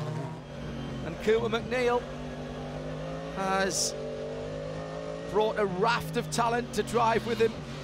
He's got 3 co-drivers with him this weekend. Only Gunnar Jeanette used, but Alessandro Balzan and Jeff Segal here. Sebring since the last podium. 17 seconds now from first to second in GTD. Hello. Once again, is coming down by a second a lap. Yeah. In GTD. Poor Pat Long is nowhere, is he? No, Pat Long's going to have to pitch. Adam, surely Wright are going to bring Pat Long in. He's really struggling now, and he could well drop the car here. they have another set of tires on the stands on the non-hot side of the pit wall, so they could bring them in. They are not planning to, though. All the crew members are standing down. Meantime, at the lead of the race, it's on. And Joey Hand has target acquired. He's within striking distance.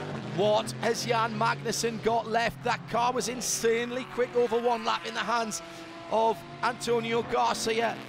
It's not about one lap now, it's about 15, because that's what it's going to take to get to the end of this race. And the gap has come down from well over 10 seconds to nothing at all. Across the line now and down into the first corner, it's 0.4 of a second with 160 laps completed. Earl Bamber still sits in third position for Porsche. His lap times are quicker than the leaders.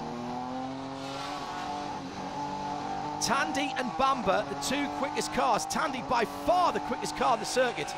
But for the problem with that 911 car, they'd have been further up the field. I don't know what was the matter with that car earlier on, but it dropped time. And you've got to say, Earl Bamber, hamstrung by a bad pit stop, he could have been battling with the guys ahead. He's only 18 seconds back, and probably getting on for a third to possibly even a half of that was lost in the pit stop.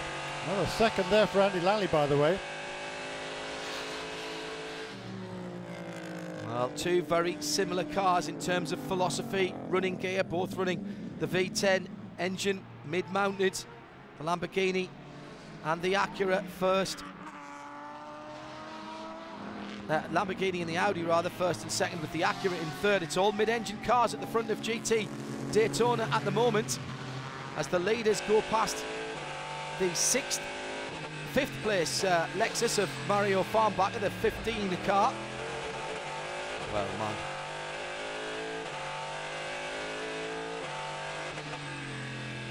Who's your money on now, ladies and gentlemen? Don't forget, we're looking for your comments, observations, points arising, hashtag Michelin PRT. How long do we have for that, John? Yeah, I think we better put an extra couple of dollars in the meter. Hashtag Michelin PRT for post-race tech at IMSA Radio, please. You take over the agenda of that show once we've done with the interviews here on RS2 IMSA Radio. Madison Snow out to the 55s all of a sudden now. Yeah. And that car was doing 52s, has done 52s earlier in the race. To be fair, he's now, he hasn't gone past Bleekemolen yet. And I just wonder if somebody's going to say to him, you're going to have to go past here. You're going to have to try and put a lap on him. I mean, it's all right at the moment, but if it gets down to, I was going to say, if it gets down to 10 seconds, well, it's down to 13.5 now. Another 7/10 has just disappeared. Oh, and off goes the leader at the bottom of the downhill. And we have a Ford leading. A rare mistake by Jan Magnussen, just understeered off as he was in traffic. And he's dirtied up his Michelins. That's going to take him a lap or two. The leader off, and through has gone Joey Hand.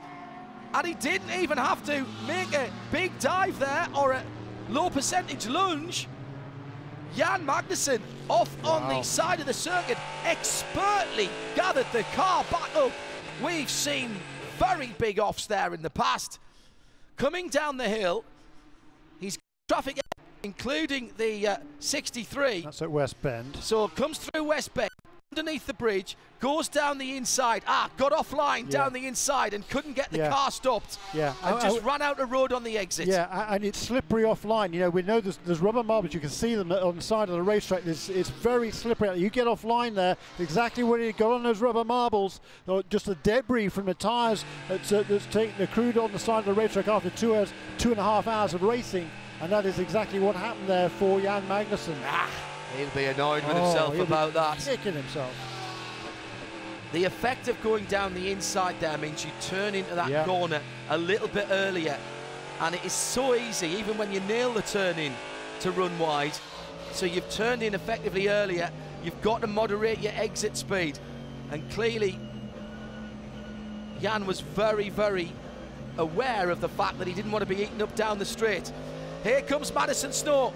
He's obviously been listening to us here on IMSA Radio, because he's gone past Jerome Blakemorland now, as it's come down to 12 seconds, the gap between himself and Andy Lally.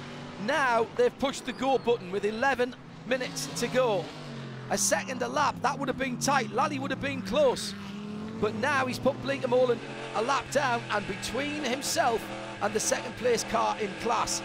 But Jan Magnussen is fired up, and he's back behind Gunnar Jeanette again, and I can see this going horribly wrong. Yeah, but he's 4 seconds behind Joey Hand, who's just said, I'm out of here, and he's checked out at the front of the field. Well, Joey hit that traffic, the Jeanette and Parent cars, at the right time and powered past them down the main Sam Posey straight.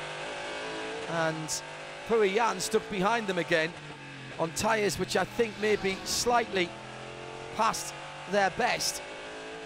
But he can't get past the Ferrari, coming to West Bend again.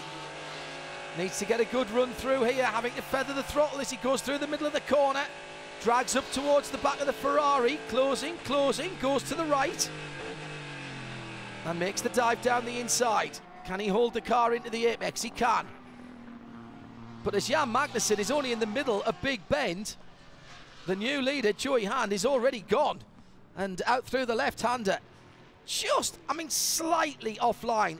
Jan has to go down the inside there, but he just can't get enough speed scrubbed off to the apex of the corner and runs all 4 Michelins onto the dirt. Does very well, actually, to keep the car straight. He knows he's going, he straightens everything up, and he eases the car gently to the left, to the right-hand side, and back onto the road. Any moment of panic there, and he'd have been in the Armco hard. Great excitement down in the Chip Ganassi area of the pit lane as that leading position was rather gifted to them. And meantime, another significant moment was when Madison Snow put a lap finally on Jerome Blakemorland, sitting behind him for around about 10 minutes, and lost a good 10 or 15 seconds to the second place car of Andy Lally. It was a lot longer. It was longer than 15 minutes. It was probably better part of 45 minutes actually, John. It's a long time he was sitting there, but he's made that move now, and he's stabilised that gap. He's just gone past to complete that 162. The gap between them was 11.4 last time around. It was only 12 seconds a couple of laps ago, so it's now 10.8. But it's now only half a second that Andy Lally is pulling closer to Madison Snow, rather than a full second or more that it was when he was stuck behind the number 33 car. Jan Magnussen is still struggling. 54 and now a 53-second lap. Earl Bamber was well over 12 seconds back. It's now down to 8. Yeah, that's battle exactly for right. second position. He's going to have to watch his mirrors. I mean, when he ran off wide there and onto the dirt as well, that would have picked up a lot of debris on the tyres, and he'd be struggling now with the level of grip on the track to get that excess rubber off the tyres and pick up speed again. He's lost those tyres, if effectively the way that perhaps to put it. So inside 8 minutes now.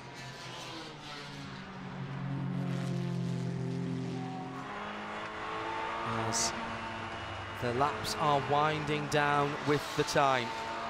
Joey Hand leads and is pulling away over 9 seconds now. The chance of the win, I fear, has gone for Corvette Racing. Under 7.5 seconds, the gap back to Bamber. A better lap by Jan Magnussen there. 52.6, but Bamber is still quicker. 51.9.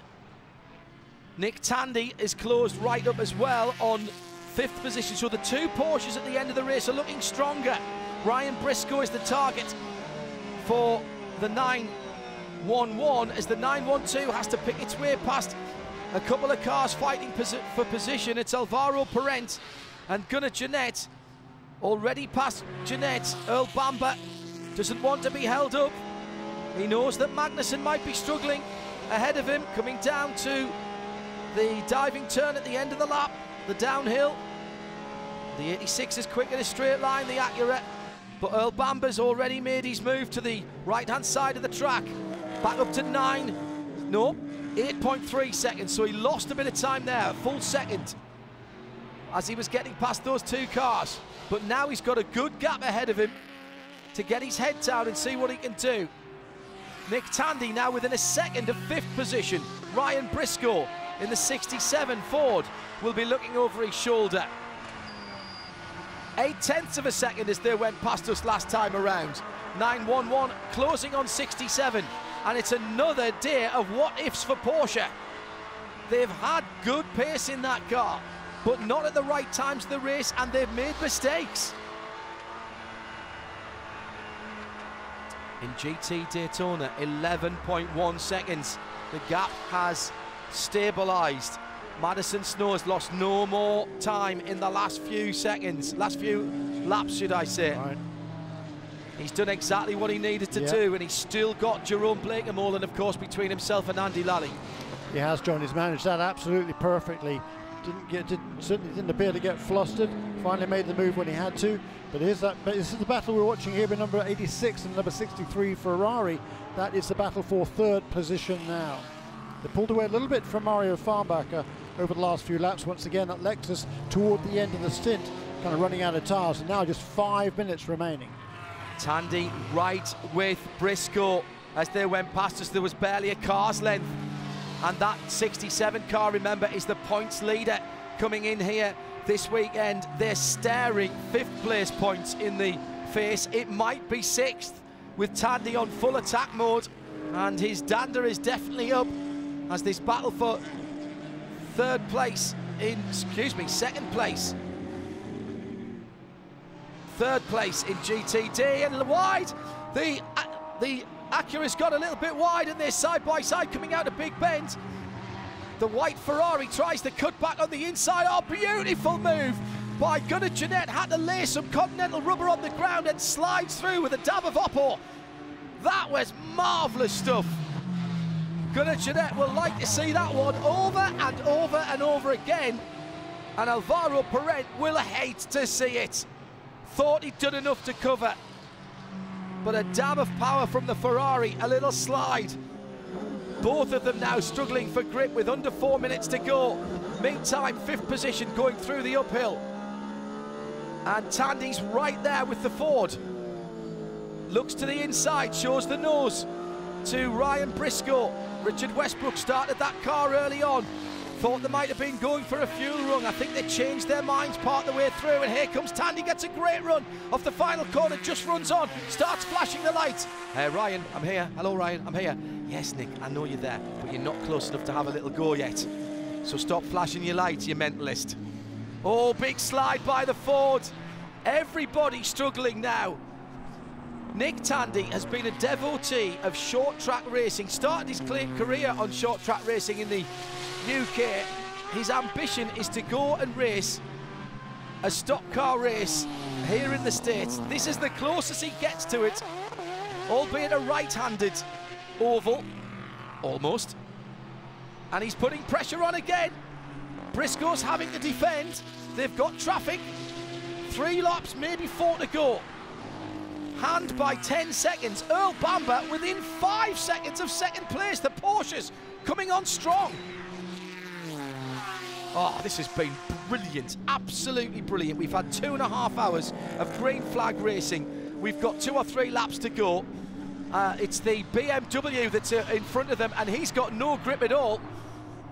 The 25 car has been struggling for a while. Alex Sims, and there's 3 wide. I can't believe it, going through the left-hander. Tandy goes one way, then the other. Now on the no-name straight. Tandy's down the inside. He's got position. He's had to put 2 Michelins on the grass, but he's in the right place for the braking area for the uphill. They almost touch. They do touch. No, I'm not sure. But Tandy's through. Tandy is through. He had the inside position there. He got it early. That was aggressive, decisive. And our championship points leader is down to 6th position, Jeremy. Yeah, and I had to bring up the blood pressure even more, but there was a battle developing also now for 2nd and 3rd perhaps. We're going to have to keep an eye on that. Yeah, he's absolutely right. Bamber is absolutely, now he's within 3 seconds of the Corvette of Jan Magnussen. Our Porsche keys to the race, tyre strategy, and Jan Magnussen's been struggling for a while. He lost 2 seconds the last time around to Earl Bamber. There might have been a bit of traffic in that as well. This was great driving by both of them. Was there a little touch? There was a little touch. The 67 just running out of road on the right-hand side. Tandy comes down the inside. Oh, that's marginal. But what do? The guys on the inside look to me as though there might have been a little jink to the left from the Porsche. I can see that being called either way or being called not at all. Who'd be in race control? Not me. Jeez, Patrick Long has fallen to last. He's fallen behind Carl Marcelli now. Told you, should have pitted. Honestly, should have pitted half an hour ago. Shea just telling me she thinks they may have a gearbox problem on that car. Yeah. White flag. White flag is out. Thank goodness. First and second almost together. First and first on the track is what I'm trying to say, if I can get my head right. Our 2 leaders in class together. The 48 championship leading Lamborghini is 10 or 15 cars lengths behind Joey Hand, who's cruising now. Hand has lifted off on this last lap. How close is he on fuel? He can't be. Not a problem. The 2 pit boxes of the leaders in GTD and GTLM are right together, and Shea Adam is there. You'll hear the cheers as they go across the line. How close is Bamber? Not close enough is the answer. It's going to be second for Chevy Corvette, but Ford wins it. And through goes about 15 or 20 car lengths behind goes our GTD winner as well. Shea Adam is with the 2 successful teams. Which one would you like to hear from first, John? Because Don't care. I can turn left or right. You decide. All right, I will go and try and find Dirk Mueller, because I just saw that dude, and he's a happy guy, and he's always fun to chat with. So let's see. There's Dirk. Overall winner, Dirk Mueller. Congratulations. Not only did he catch the Corvette, he passed him, and then he ran away. You're shaking. How good does this win feel? Well, that win is truly win from the whole team, the 66 Ford Chip Ganassi Racing.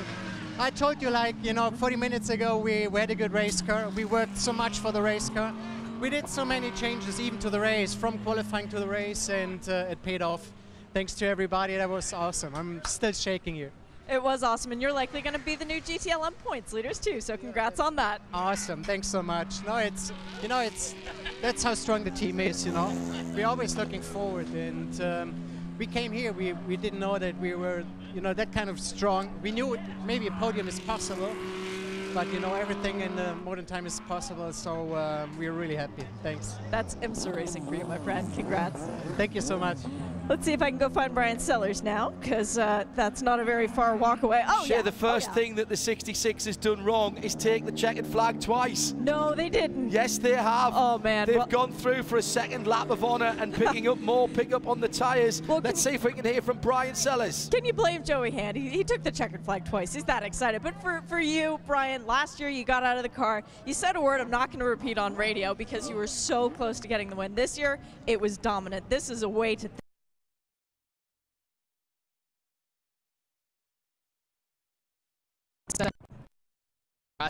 Paul,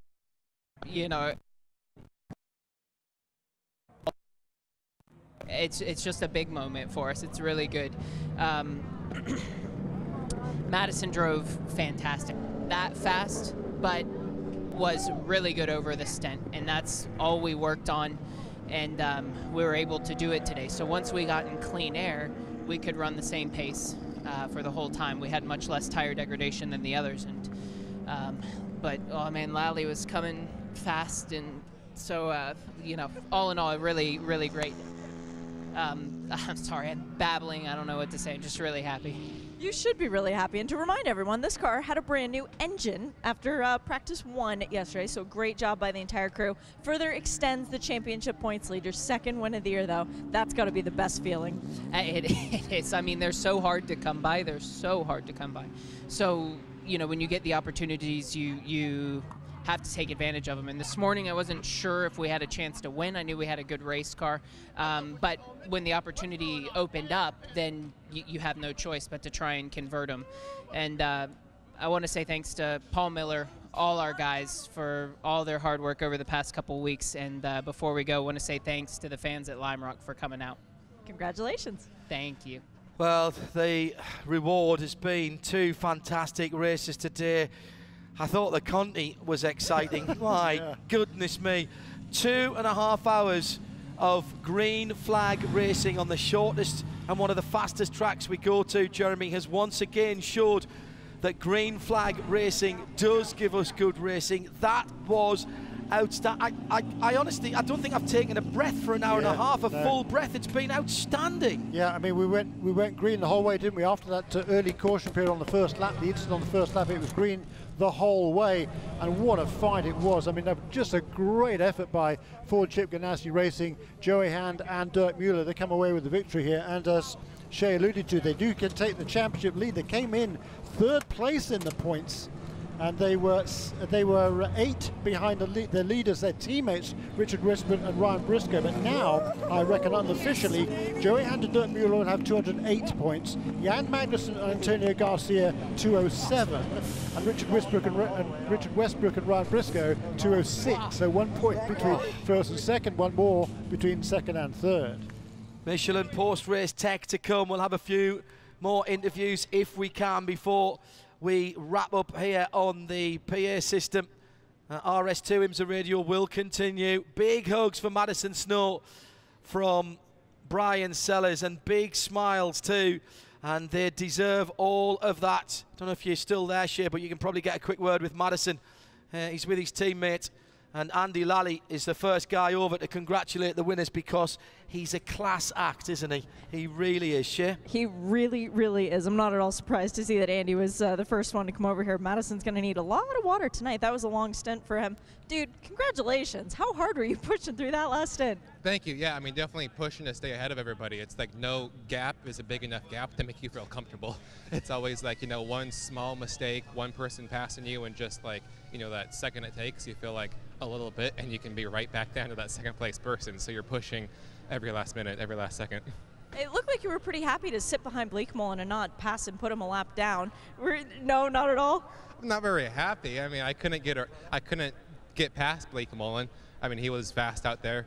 I mean, if it was for race, I mean, if we were racing for position, I would have tried to race a little bit harder. But at the same time, I mean, you can't push anybody, and you got to stay safe out there.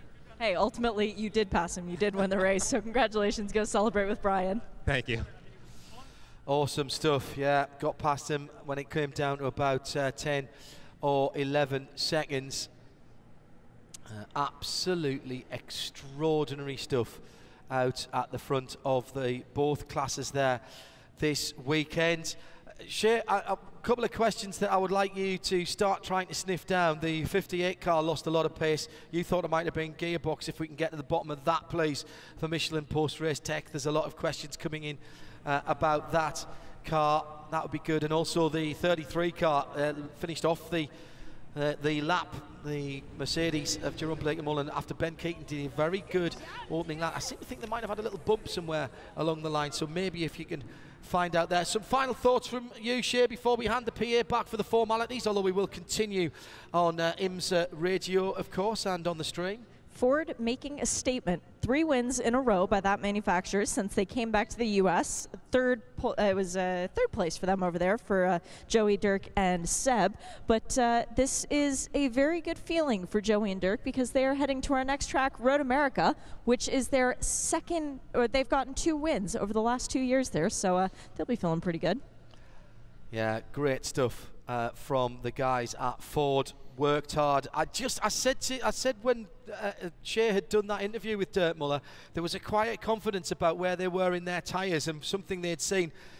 Now, you know how hard it would have been to get past Jan Magnussen if he hadn't run off the circuit, ifs and ands, but that would have been an interesting battle, to say the least. But as soon as Joey Hand got by, he was gone. Yeah, he was.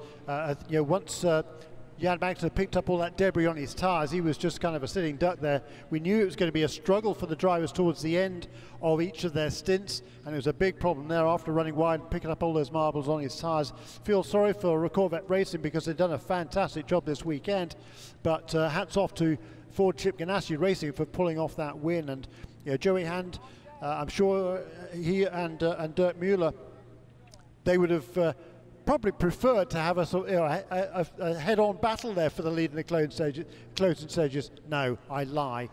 Joey Hand knew how difficult it would have been to get past Jan Magnussen in a straight fight, and unfortunately it was a mistake from Jan there that gifted him the win, but it was a great performance by both of those two teams. Yeah, Dirk Müller with a big smile on his face, and Dirk Müller for so long associated with BMW. BMW disappointing race. I mean, yeah, both of them indeed. Yeah, picked up by Ford at the early part of the GT program, and two very, very experienced drivers have driven that program on along with their teammates in the 67, Richard Pressbrook and Ryan Briscoe. And that is a program that, although that might be coming to its end, of course, that Ford GT program, that has borne fruit and looks like they're having another fantastic season. And don't forget, if you're here at the track, get down to the victory circle just at the back of the podium, get up on the hillside there and cheer our champions. Shea Adam, thank you very much indeed, our Continental Tire pit lane reporter. Where Shea's going to whip to the podium for some Michelin post-race tech interviews. It's been a very short, sharp visit to Lime Rock Park. We love coming here, and from Skip Barber and everybody at the sharp end of the organisation here in Connecticut, they've once again put on a fabulous event. The aficionados of sports car and endurance racing have come out in force on Friday and here on Saturday to make it another real occasion. It's really a very special place for sports car racing here, and long may we continue to bring IMSA racing to it. Jeremy Shaw, some final thoughts for our main audience here at the circuit and worldwide. Yeah, thanks for joining us. It's been a brilliant weekend of racing and just a tremendous contest all the way through. Hats off to all of the winners here, all the podium finishers did a great job. Well done to Gunnar Jeanette there for coming back for third place for WeatherTech Racing. Very good. In that Ferrari after the off earlier on. And Cooper McNeil for his first stint, which was outstanding. So there's a lot of people holding their heads very, very high leaving here from Lime Rock Park. We've got some great tracks like Lime Rock Park here on the schedule. We go to another one in a couple of weeks' time. From the shortest track on the schedule to the longest, just over 4 miles. America's National Park of Speed is our next venue. We're off to Elkhart Lake, Wisconsin. Yes, it's Road America. The prototypes are back, and we've got a slightly longer weekend, which also will have next year's schedule announcement as Scott Atherton unveils the state of the series. We'll take that live here on IMSA Radio. My thanks to the technical crew here on site and under Keith D'Alessandro up at Charlotte, for Shea Adam and Jeremy Shaw for the PA and our streaming video. Thanks for being with us. Stay with us on RS2 and XM Sirius for Michelin post-race tech, which comes up. We're handing over the agenda to you. Hashtag Michelin PRT at IMSA Radio. The checkered flag was a few moments ago. The conversation is about to get hot and heavy as we say goodbye from Lime Rock Park and the IMSA WeatherTech SportsCar Championship. Bye-bye.